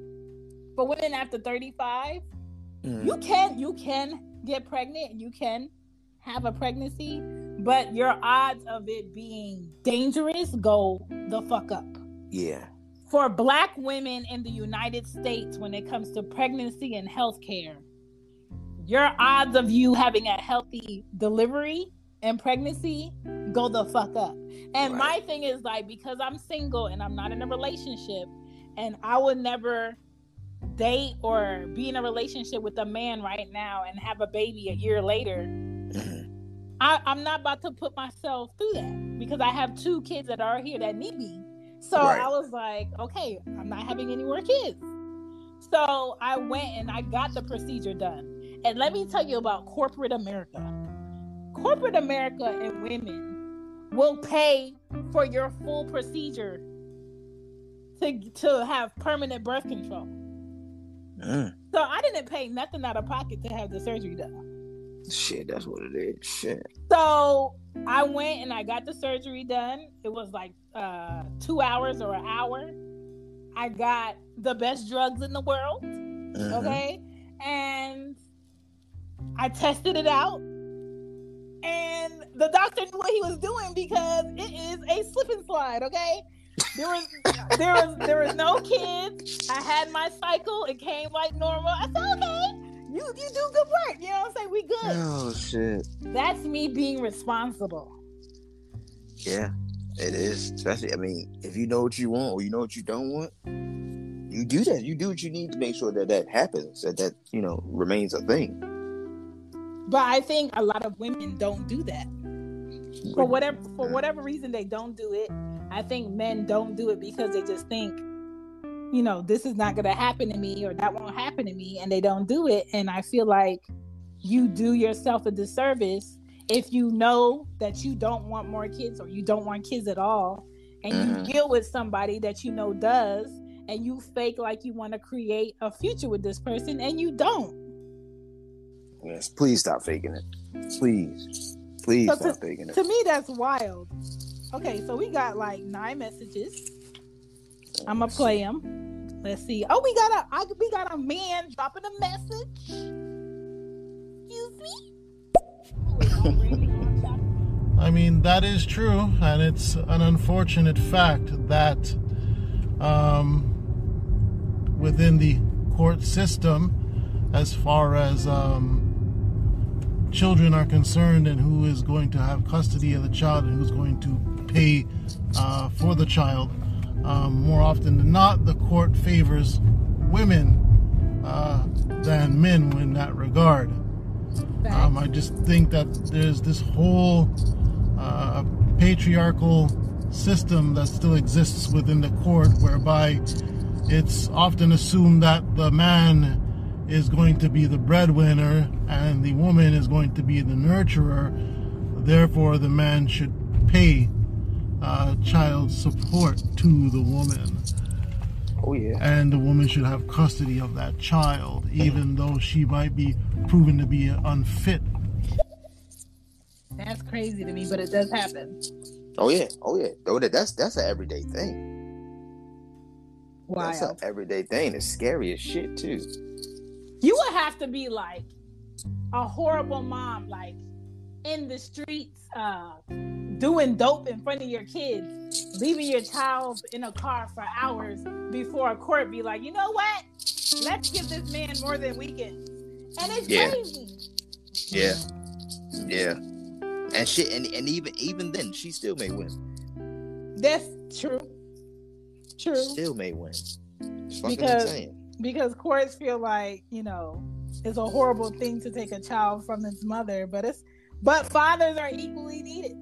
Yes, they are, and I wish more people understood that. Like, yes, we are. The same way a mom is needed, the same way that we both need it. There's a reason why you need both of us to create a child. Facts. All right, I'm gonna play Nari's message. Hello, blessings. Okay, so my opinion on it, if a dude tells you that he doesn't want to be a dad or he's not interested at this time or whatever it is, I feel like you should respect that. Now, if you go ahead and decide to have this baby, or if you're already pregnant and you decide to have the baby, then it's up to you to raise that. You shouldn't expect anything out that guy when it comes to this baby, because he made it clear that he does not want it, didn't want to be a father, whatever. So don't expect nothing. Raise your baby on your own. Now, there is some crazy little females out here that thinks otherwise. Well, it's my body, my choice, so you're gonna take care of this baby regardless. And I feel like that's just the dumbest thing ever. It's real dumb. Like, respect his opinion, respect his values. Like, if he doesn't want it, then take another route. Yeah. That is dumb. It is dumb. It's fucking stupid. Doesn't make any fucking sense. You know for a fact that he don't want it, but you're gonna go ahead with it anyway. Again, it is your body, it is your choice.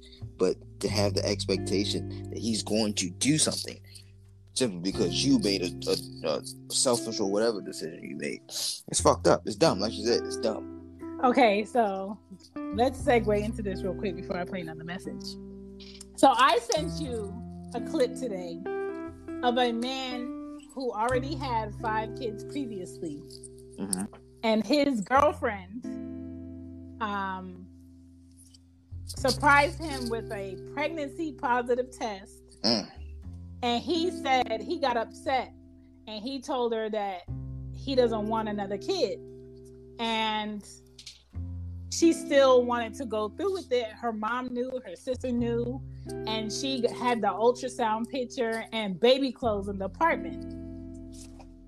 This man kidnapped her, and she texted her sister from the trunk, and she was like, hey, I've been kidnapped. I'm in such and such trunk of his truck. And what happened was the police went out looking for her. And when they went out looking for her, they found her body on the side of the road with gunshots. And her mom was on the news talking about how he just shot her and left her on the side of the road like a dog. And I'm not saying that that's the answer to, you don't want kids and somebody's gonna have the kid anyway. But my thing is, like, if a man expresses to you that he does not want kids and he's not all the way right, a lot of these males today are not all the way Go ahead. How can I put this? They're not sane. They don't do things in a responsible manner. They don't think about the repercussions for their actions. They act out. They act out, whether it's nighttime, whether it's broad daylight, whether there's people around, and they react. And this man thought, even though he had 5 kids that needed him, that he probably felt like he was completely spent for. He couldn't fathom having a 6th.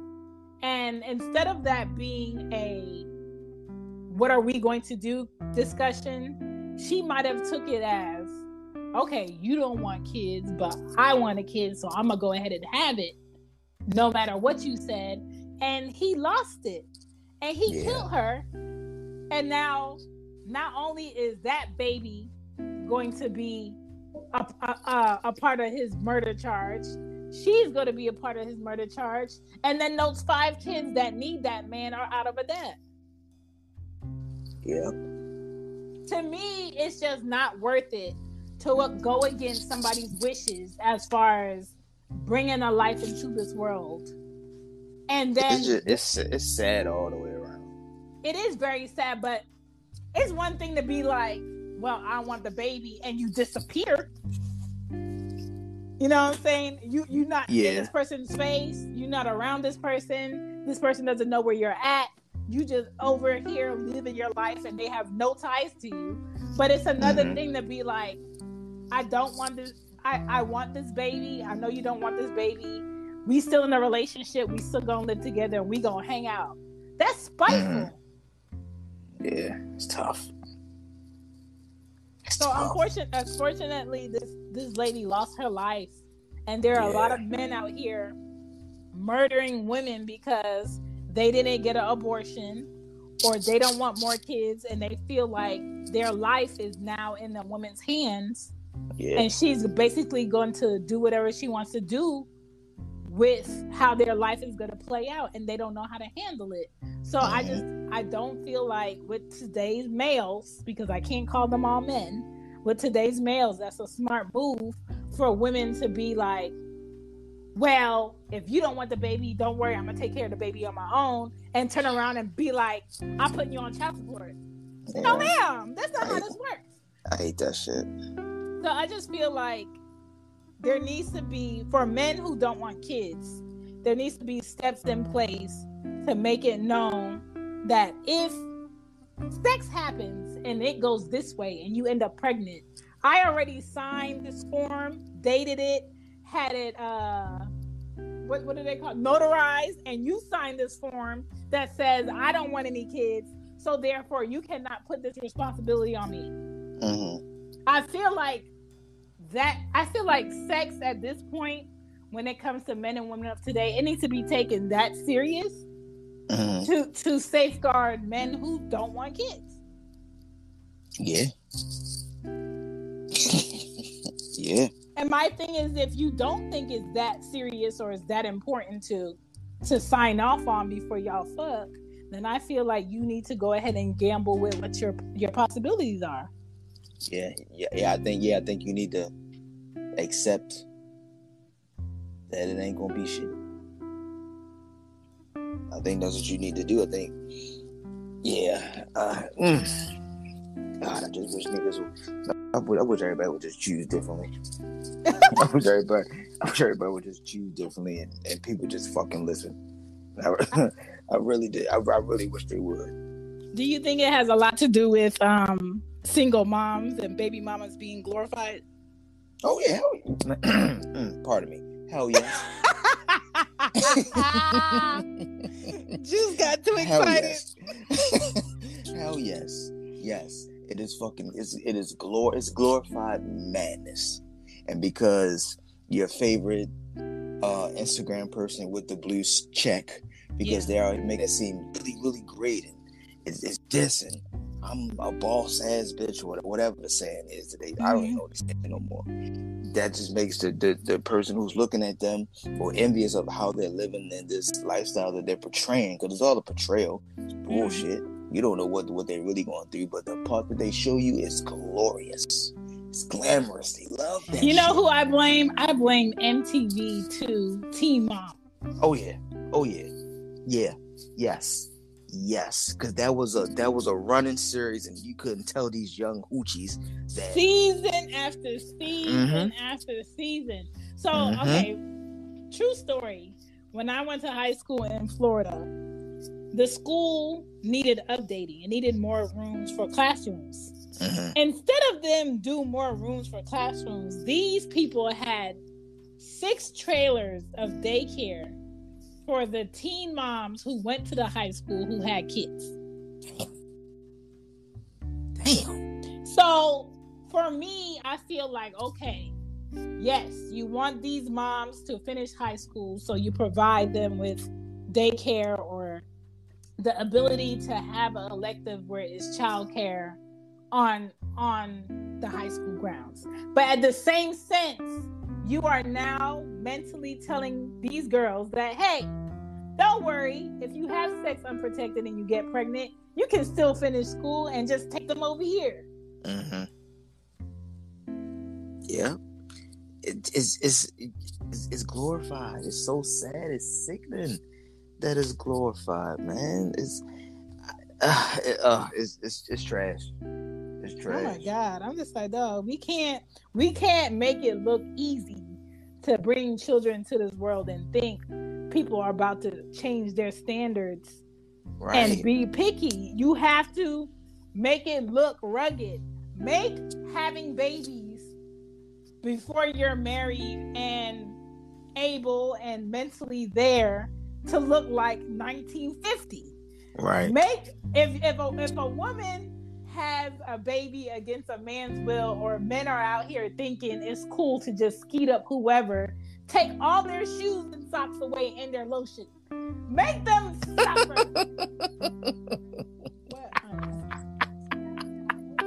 They have shoes in them. Oh, yo. I'm just like, you got to make it look ugly. Yeah, you got to. But they put sprinkles on top of everything. That's crazy. Like, when I was in labor the last time, I think that's when push gifts got popular. My thing is, push gifts happen with celebrities. Push gifts don't happen with Mark and Becky that work 9 to 5 hours. Your push gift for having a baby by anybody when you're a regular person, okay, is the fact that you made it out the hospital healthy with a healthy baby. That's your push gift. I just said that to somebody. Because when my son was born, 5 years ago, that was the first time I had ever heard about a push gift. I didn't know what the fuck that was. What you want a gift for? No, I'm not participating in this. We ain't getting shit. You are alive. This baby's healthy, and y'all get to go home together. Voila. Yes. That's your gift. And then on top of that, if you want sprinkles and a cherry and whipped cream on top, I'm a daddy, and I'm gonna be here pulling my weight. And I got your back. You got 3 gifts. You got 3 gifts. The gift that keeps giving, and then the lifetime gift until they 18 is your tax return. Bingo. Come on, baby. We winning. Come on. Look at all these gifts that keep happening every single year. Come on. Okay. Give me my tax credits. Yes. Bingo. Come on now. You got to prioritize. We ain't worried about, because what a push gift is, what a purse or I don't even know what the fuck the bullshit is. I just know I ain't doing it. Let me tell you, the only gift I wanted after I had that baby was some sleep and some real food. That's it. Oh shit. And I ain't get real sleep until a year after I had the last one. Shit. And when she not at her daddy house and she here, she still sleeps in my back. Damn, so my thing is just be careful what you ask for, okay? Yeah. Because the personality of the children that you have is a gamble. It's a gamble. Okay? It's a fucking risk. So what I'm gonna do now is I'm done with the questions. Okay, I'm done drill teaming you. I'm gonna run through the rest of these messages, and then we could close out the show. Anybody that want to drop another comment so we can run through it, go ahead and drop it now. That is Joose from Chillin Wit Joose Podcast. Check it out on your podcast platforms. And on every single one. Listen, you can check Cozy Womb Podcast out on all your platforms. She gets a podcast on all your platforms. I'm gonna run through these messages, and yeah. All right, so we got E-Roots. Isn't that interesting too? You think about like a man being like a farmer, he's like spreading his seed into the soil. Yes. And you would think like as a farmer, the farmer's like, no, I have a harvest. I have return on this harvest. I'm going to keep sprinkling this water here. I'm going to keep adding the fertilizer. I'm going to keep making sure that I, make sure the soil is taken care of, because I know that the fruit, the plants, the whatever it is that I'm growing is going to be making me prosperous. And I think men should start looking at it that way. Like, this is your legacy. This is your child that's going to supersede you. You would want, like, what, Young Dolph? That man understood how to farm. You know what I'm saying? Mm-hmm. Absolutely. Is there a donut in that donut box? Give me the regular donut. Give it to me. I'll split it with you. I'm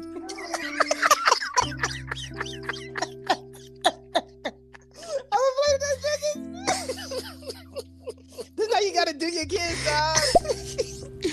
Now, I have ran into a friend that has been in this situation before, to where dude has told her that he is not interested at all, 100%. He did not care about the baby, none of that.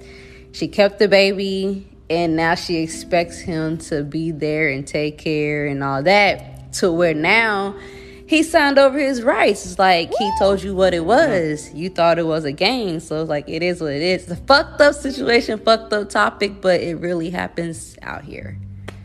Some dudes don't want to be fathers. And just because you allowed your womb to this guy doesn't mean that he's obligated to raise your child when he doesn't want it. But, different strokes for different folks. Damn. That's how you know a man is really serious. When he said, give me the paper and the pen. Yeah, he did that early. Like, I'm not playing with you, lady. I'm not about to go through this. Wow. Damn. I respect it. Yeah, got to. Hey, I've been listening to your podcast now for a few moments and thought I'd chime in with my own 2 cents for what it's worth. Appreciate it. I just think that we live in a society in this day and age where the whole concept of accountability is thrown out the window. We always look to blame something other than ourselves for our own misfortunes and shortcomings. And this is no different from the topic that you were talking about. If a man does not want to be a dad, then do not have sex. Abstain from sex, as hard as that may be. If you don't, and you have sex with a woman and she gets pregnant, well, don't put that on the woman.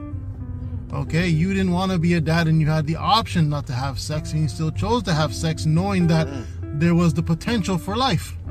And this is the same vice versa with women who don't want to get pregnant. If you don't want to get pregnant, don't spread your legs. Got my vote, sir. What if you didn't spread your legs and he went through the other way? I'm just joking. Exactly, Chan. This is what I'm saying. Look, right now I'm 6 months without having sex because I'm the type of person, if we're going to have unprotected sex and you're going to be the person I'm doing it with consistently, you got to have a mean pull-out game because I refuse to get on birth control just so you could come in me. What? That's offensive to me. Why do I have to alter my body and tell it not to ovulate or tell my body not to shed the egg that wasn't fertilized every month, which is my period? Why do I have to do that shit? So you could come at me? Ew. Hell fucking no. I'd rather not have a man. She said ew. Yo, she is hilarious, yo. Oh my God. Man, a lot of men are not taking birth control out here. They don't take that shit seriously. And I tell my brothers all the time, I don't give a fuck if a bitch says she's on birth control. Do not believe that bitch. Strap up, extra tight, keep a Jimmy in your motherfucking pocket. Do not believe no female that says she's on birth control. Because a lot of these hoes out here be lying. Keep a condom, period. Because a lot of times your pull-out game is not that strong, my boy. That's true. That is true.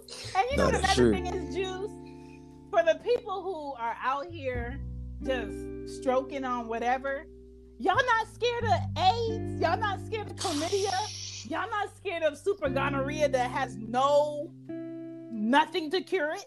Scared of all that shit. Scared Like, of all that what? shit.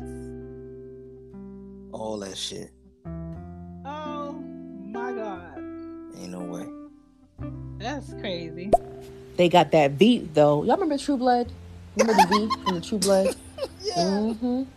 They got that V, spreading seeds. I'm just saying. Listen, I'm not out here to knock men down because I know some really great men. My father is a really great man who did take care of his children, and he was raised by his father who when he lost his mom at 16. His father stepped up and took care of him, and they're like 8. I got like 16 kids. There's a whole bunch of them. And on top of that, he remarried and made sure my father had a stepmother, even though he didn't get along with her.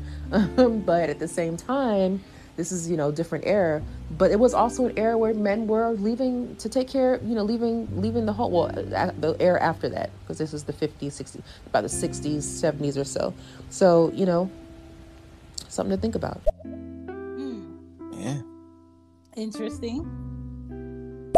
Women. All I'm going to say about birth control is that nobody should be taking birth control. Talk about it. The side effects, the long-lasting side effects from prolonged use of said pills includes infertility. So you might want to think twice before you start popping pills so that you can enjoy a couple of minutes of pleasure, because there's real life ramifications that you could feel later on down the road. Not to mention, popping pills doesn't protect you from shit like HPV, which is running rampant because of this whole free sex and hedonism that we find ourselves in today. Just saying, doesn't protect you from anything. I should say, doesn't protect you from everything. Yeah. Yeah. What is that green stuff coming out your penis? Oh, it's just slime. Like, ew. Oh my God. Jesus Christ. What? Hell no. This is my thing. Like, a lot of people out here are having sex with people that won't even pop their pimple. Yeah. Real shit. What? Real shit. If you can't examine my body, why are you in it? I'm just saying, make it make sense. All right, we got 3 more and then we done. Juice, tell us why. And I think that's something that's a mystery for me, because men talk about women that are crazy and they're like, man, she crazy. And that's all the men that I know that have baby moms that they're like, they hate. I'm like, but you loved her. You loved something about her at one time. You got to own that. Tell me the whole story. Like, tell me how much you hate her, and then tell me how much you loved about her. Because something in that also tells you us a story about you too. When I say you, not you specifically, but the men that I know in my life that would be like, man, I can't stand her. She this and that. Now she gonna try to tell me what time to spend with my daughter. Like, yeah, I remember you was calling her all kinds of trash names and stuff. I don't think it's gonna be that easy. Even though we're adults, we still have feelings. So, Juice, I do want to know, what about your feelings? What happened here? Tell us about your story and the redheaded hoochie mamas that you love. Hebrew said, tell us about your story. Okay, all right. I'll start with the baby mama thing. I never bash mine. I never talk bad. It is what it is. I loved her as much as I disliked her. Okay. We were just adults. It didn't work out. We all have feelings, and people express them differently, but I would never bash them. I love them to death. They're the reason why my babies are here, and life was given because of, and part of them. But as far as the red-headed the ladies that I used to deal with many moons ago, it was a fun time in my life. It was an attraction. It was like the ghetto hood rat thing. Like, I wasn't supposed to be doing it, but let me try it a little bit. You know what I'm saying? Yeah. But I got out the game early, so But shouts out to them. Shouts out to those. I don't even know if women still wear red. I don't know what the fuck they do. They do. They do. Yeah. All right. But so we good. We good. I just through the blessings of God, like I said before, through the blessings of God, I never had to have like the ghetto child's mom or whatever that. The ghetto hood rats, quote unquote. So we straight. We're looking at things differently now. I would never go back to that lifestyle that I used to live. I'm so proud of you. Thank you.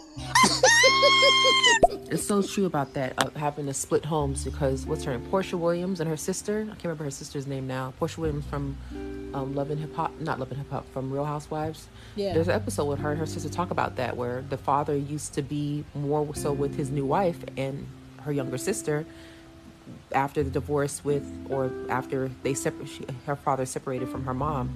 And you could still see that. I mean, she's a grown 34-year-old or whatever, 36, 38-year-old, whatever woman, and she still feels that pain, so that's real. That's a fact. That's a fact. It's hard when you have girls, because everything that one parent does or one dad does, that the other dad doesn't do is kind of like, God damn, I gotta make up for this. Yeah. I gotta fill in these gaps. Like I do it every week. Yeah. I do it every week. Why doesn't my dad do this? Or how come she gets this? I'm just like, dog, I can't make him be that for you because that's not his place, and it's hard because they don't get it. Yeah. But it's work. It's definitely work. Girl, what they're gonna do is provide a vent session and just I gotta tell this person how I feel because I need you to know how angry I am and all this other stuff. And it's just,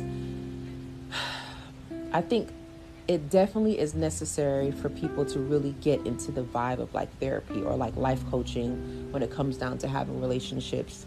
And, you know, even with Kevin and I, like we've not ever gone to therapy. Like we really do work our shit out. Like we always say, you know, if it ever came to a situation where we grew up and grew apart, it would be very cordial. Like we're best friends first, always. And that's something that I even thought about. I remember before we start having situations where we start the pull-out method, let me just make sure that I can really see you as being my children's father. Yes. And I thought really, every person I've been with, I've thought about them that way. Can you be my kid's father? Because I am not for that life. I've always thought about that when I meet men that before I even have a relationship with them. Mm-hmm. If that happened, would I be okay with it? It's always that, except for Anya's dad, because I knew like, sir, you are a speed bump in my life. Let's go. You know what I'm saying? Let's get this in and be done with it, because he wasn't fully into who he was going to be yet. And I felt like it would be selfish of me to think of him in that way for my purpose alone. Right. So it's definitely a responsibility factor to be like, if that happened as a possibility, is this person okay with being that for you? And I don't think a lot of women do that. Hoochie mamas. I'm sorry, that took me out, sis. I'm done. That took me out. Oh my God. Hey guys, I don't even know how to start this statement or jump into this conversation.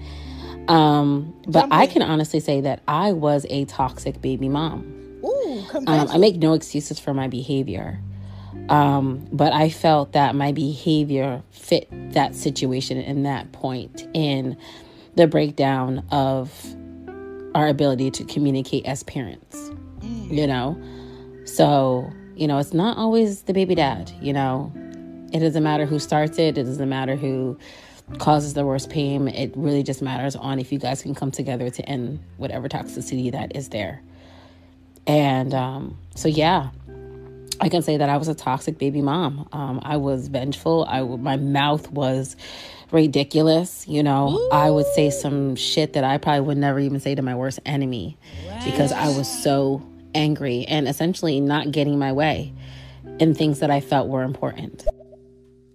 Look at that, Juice. We got a confession out here. Because man, listen, I've been down the road when a motherfucker just say anything out their mouth to you. Anything. Like just say some shit that they know or they feel like they know is gonna like really eat you up. Mm-hmm. Like yeah, I've been threatened to be taken down to child support first and foremost. When I have gotten threatened to be taken down to child support, I will meet you. I will pick you up. We can go there together. We can do this as a unit. Yeah. Don't threaten me with a good time. Don't threaten me with a good time. You know why? Because a lot of men and women don't understand that child support is the bare minimum. Between two parents of what would equate to what this child needs. Right. Compared to y'all income. It is not child support because I'm going to get more money. It's child support because y'all two can be an adult to decide with each other how much money needs to be shared. So you're going to pay a government system money from your work so we can tell you how much money y'all gonna split between y'all child. Like, it's really ignorant. But a lot of men and women do struggle with consistency and pride and ego, and thinking holding financial aid hostage of your child that you share is worth me not doing right by my child because you telling me when I have to. Right. And it's dumb. So I got to a point where I'm just like, there's no point in having one of my kids' dad on child support, because we got to a point where we can agree, like, the purpose is to be great parents for her. Right. In order for us to be great parents for her with options is to take you completely out the system's hands and just provide for her. And Bingo. That's what we do. Right now, I just allow him, there's no day set in place, but every month we agree that this amount of money from you goes into her bank account. And he sends it to me and I put it in her bank account. Because the reality is, she doesn't need for nothing, and she never wants for anything that she doesn't get from both of us. Both of us have our own house. We have our own car. We pay our utilities. We're responsible. And she has room and space and toys and people around her that care about her well-being in both houses. We're just not together. And I feel like until a man and a woman gets to a point where they can do that, and there's no drama and there's no friction and there's no just like nastiness within that, there is no problem. Right. I agree with that. But the other side to that is you can't do that with everybody. Yeah, sure can. So, yeah, that's wild. Oh, a little confession. Because young me did have a little bit of killer in her. It's the Scorpio thing, I don't know. But I was definitely about that life. Also not about that life. So I would talk myself out of it. Be like, girl, you can't go to jail. You got time for that. You got things to do. So, it's that, it's the tip in the scale of knowing, like, how crazy is this person that I'm going to pick to be my children's father? How crazy is this person I'm picking to be my children's mother? How can I deal with their scale of crazy? Is the scale of crazy good? Like, if anything happens to my child, I know she'll go to the ends of the earth to make sure that she's taking care of my child, because that is also an issue. And then for the fathers, will this man go to the ends of the earth to take care of this child too? That's a question too. How is a parent willing to sacrifice themselves for their children? And that's the question about being, ready to be a mom or a dad too. Yeah. Agreed. That's crazy. All right. Spicy. I'm glad that statement came up. I think how I dealt with my children's father, because I can't bring myself to say baby dad. My children's father was learned behavior. I watched my mom struggle for years with my biological father for communication and for the bare minimum. And when I felt that he was not just disrespecting me, but disrespecting his children, I became volatile. You know what I mean?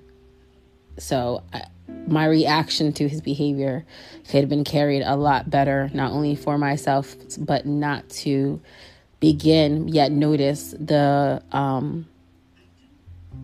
trauma that I suffered as a kid. So I definitely had to calibrate my ass back and figure this shit out and communicate, or find a way for us to communicate better. Shouts out to Spicy. Growth. That's nothing but growth. Something, KS, I wish me and my kid's father continued our best friend relationship. We were married for, as of Monday, we were married for 12 years, but separated for 5. And we started out as like really good friends. He was my biggest playmate. He knew all my secrets. I knew all his. And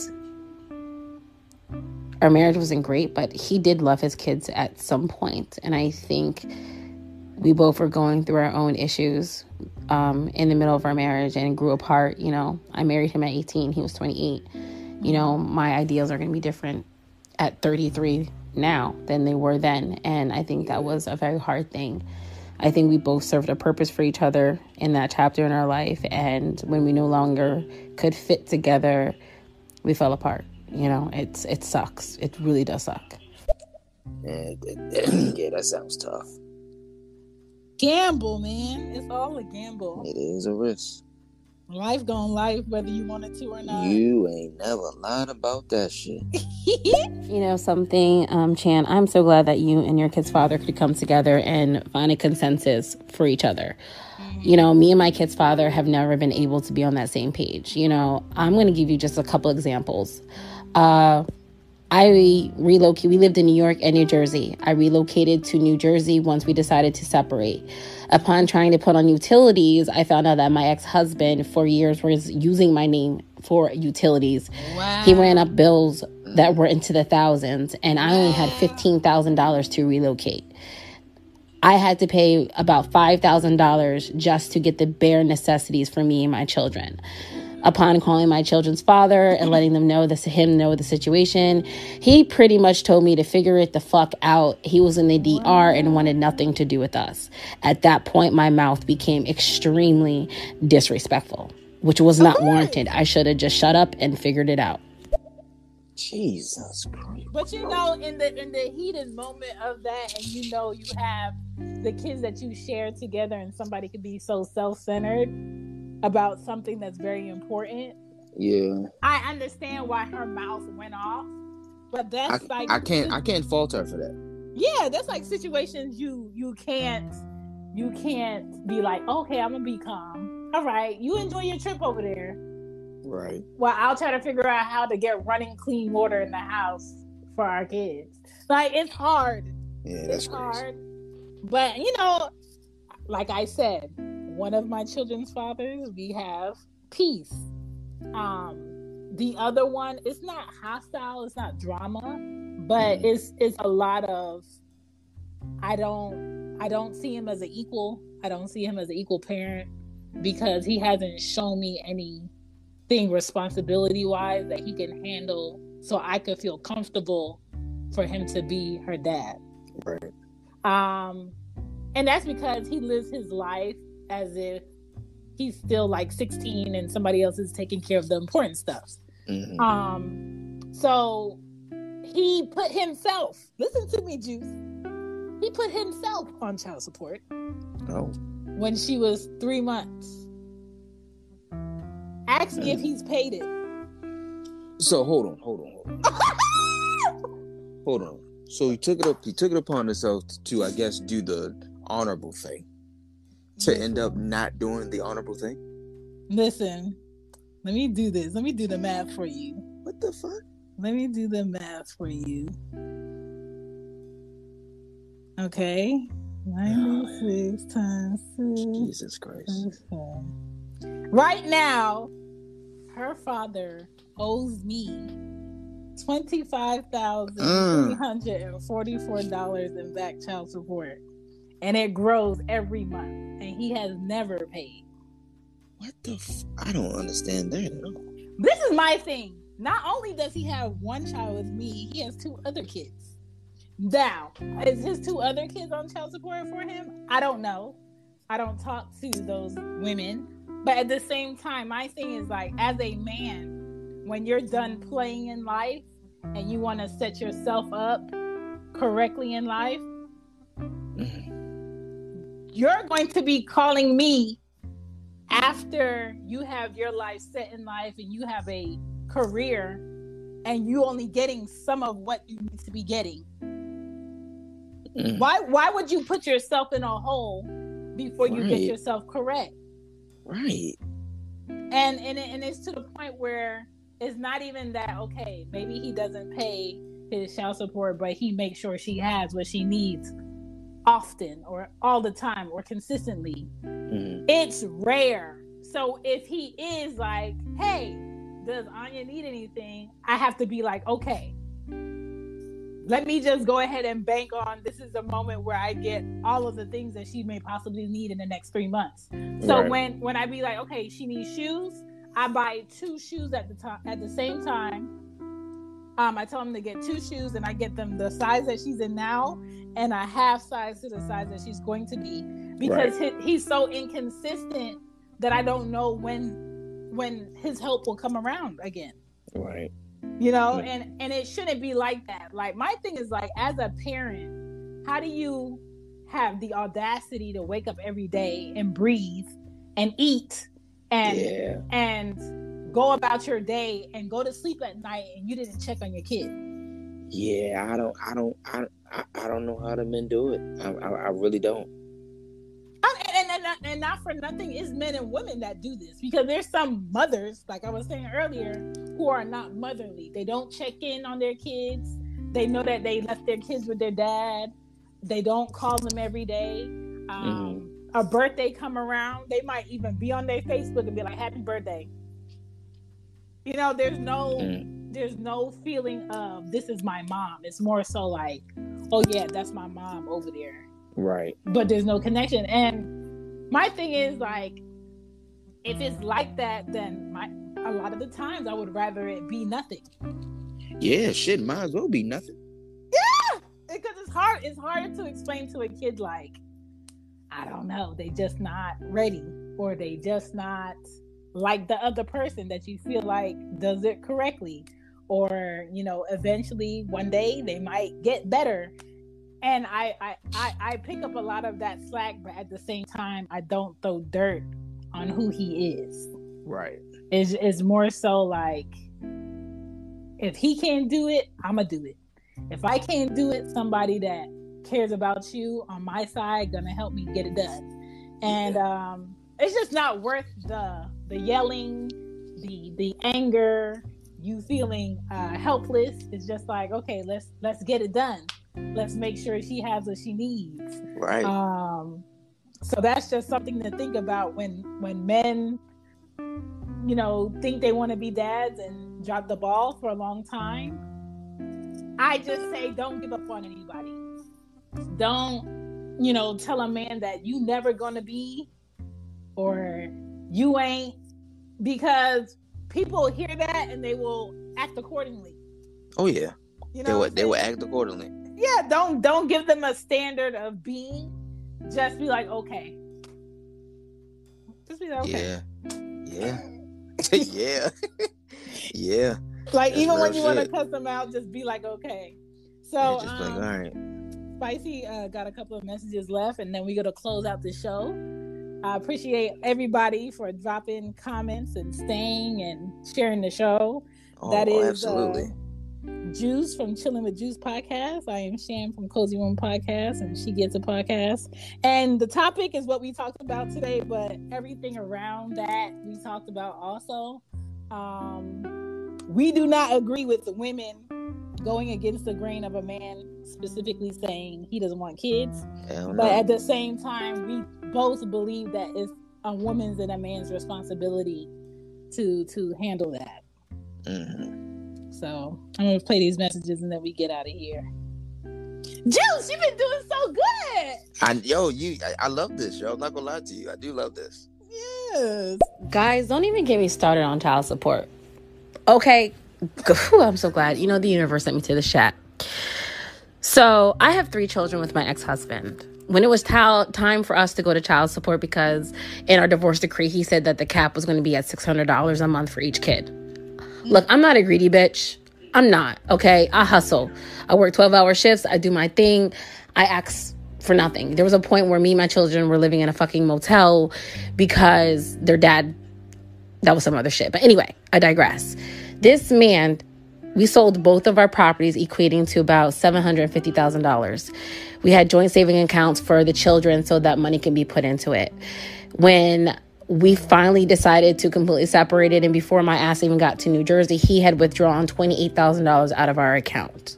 Okay, when it came time to go to child support, he didn't work.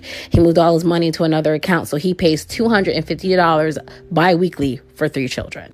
What? Shit. What the fuck, my boy? You know what's so crazy, Joose? Men like that end up getting old in age and needing a kidney or needing something that only a blood relative can give that has the same blood type and usually it ends up being their children who they dogged out. Sure does. That's so crazy. But know what kills me the most about the children father and the children mother situation is the amount of bashing that goes on. Yeah. That's what blows my mind. Is what is the need to bash each other to relationships that you guys built together throughout your marriage? That's what kills me. You know, I never understood that. I never understood. Like, is it ego? Is it pride? I could never wrap my head around that. So that's my question to the group. All the above. Yeah, definitely all of that. It's all the above, man. What was that show from the 80s? This is all that. That's all that. That's all that. Oh my God. Messy. All right, last message. I'm spicy. Sidebar.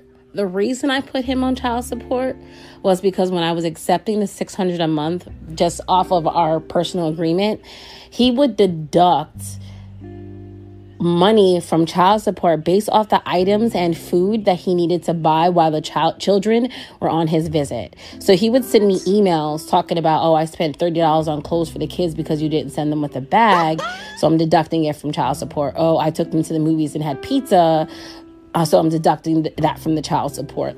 So that was my reason from taking him to child support court, because you were just doing asshole shits to make life even more difficult for me, because you were hoping I would fail and that I would come back instead of level up, so that was my reason.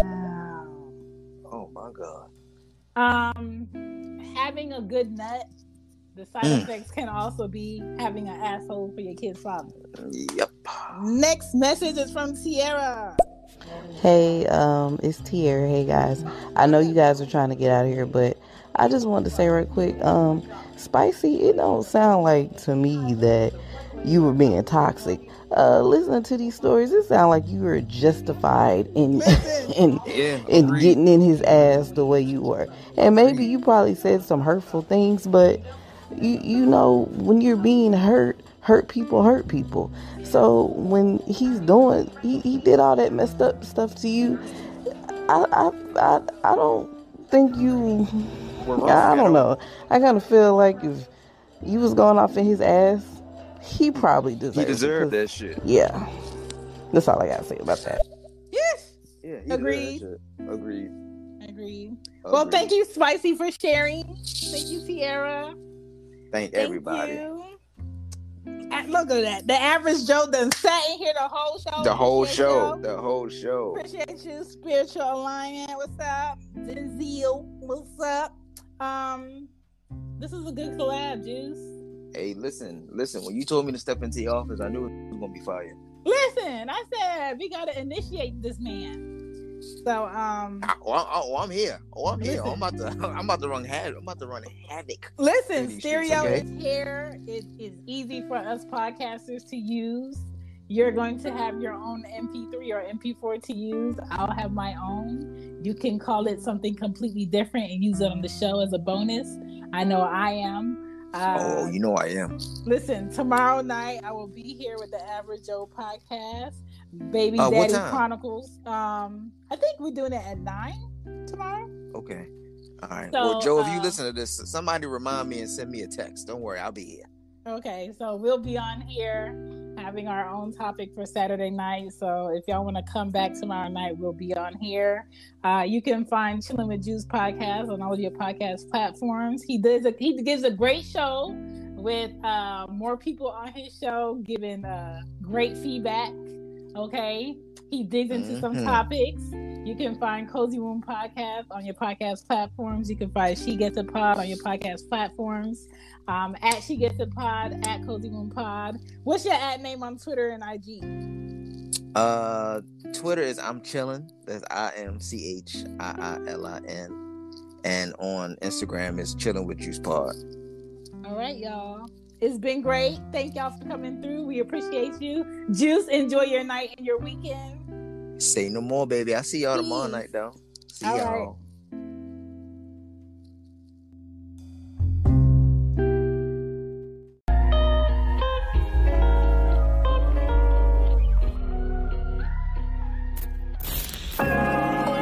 When you visit Arizona, time is measured in moments, not minutes.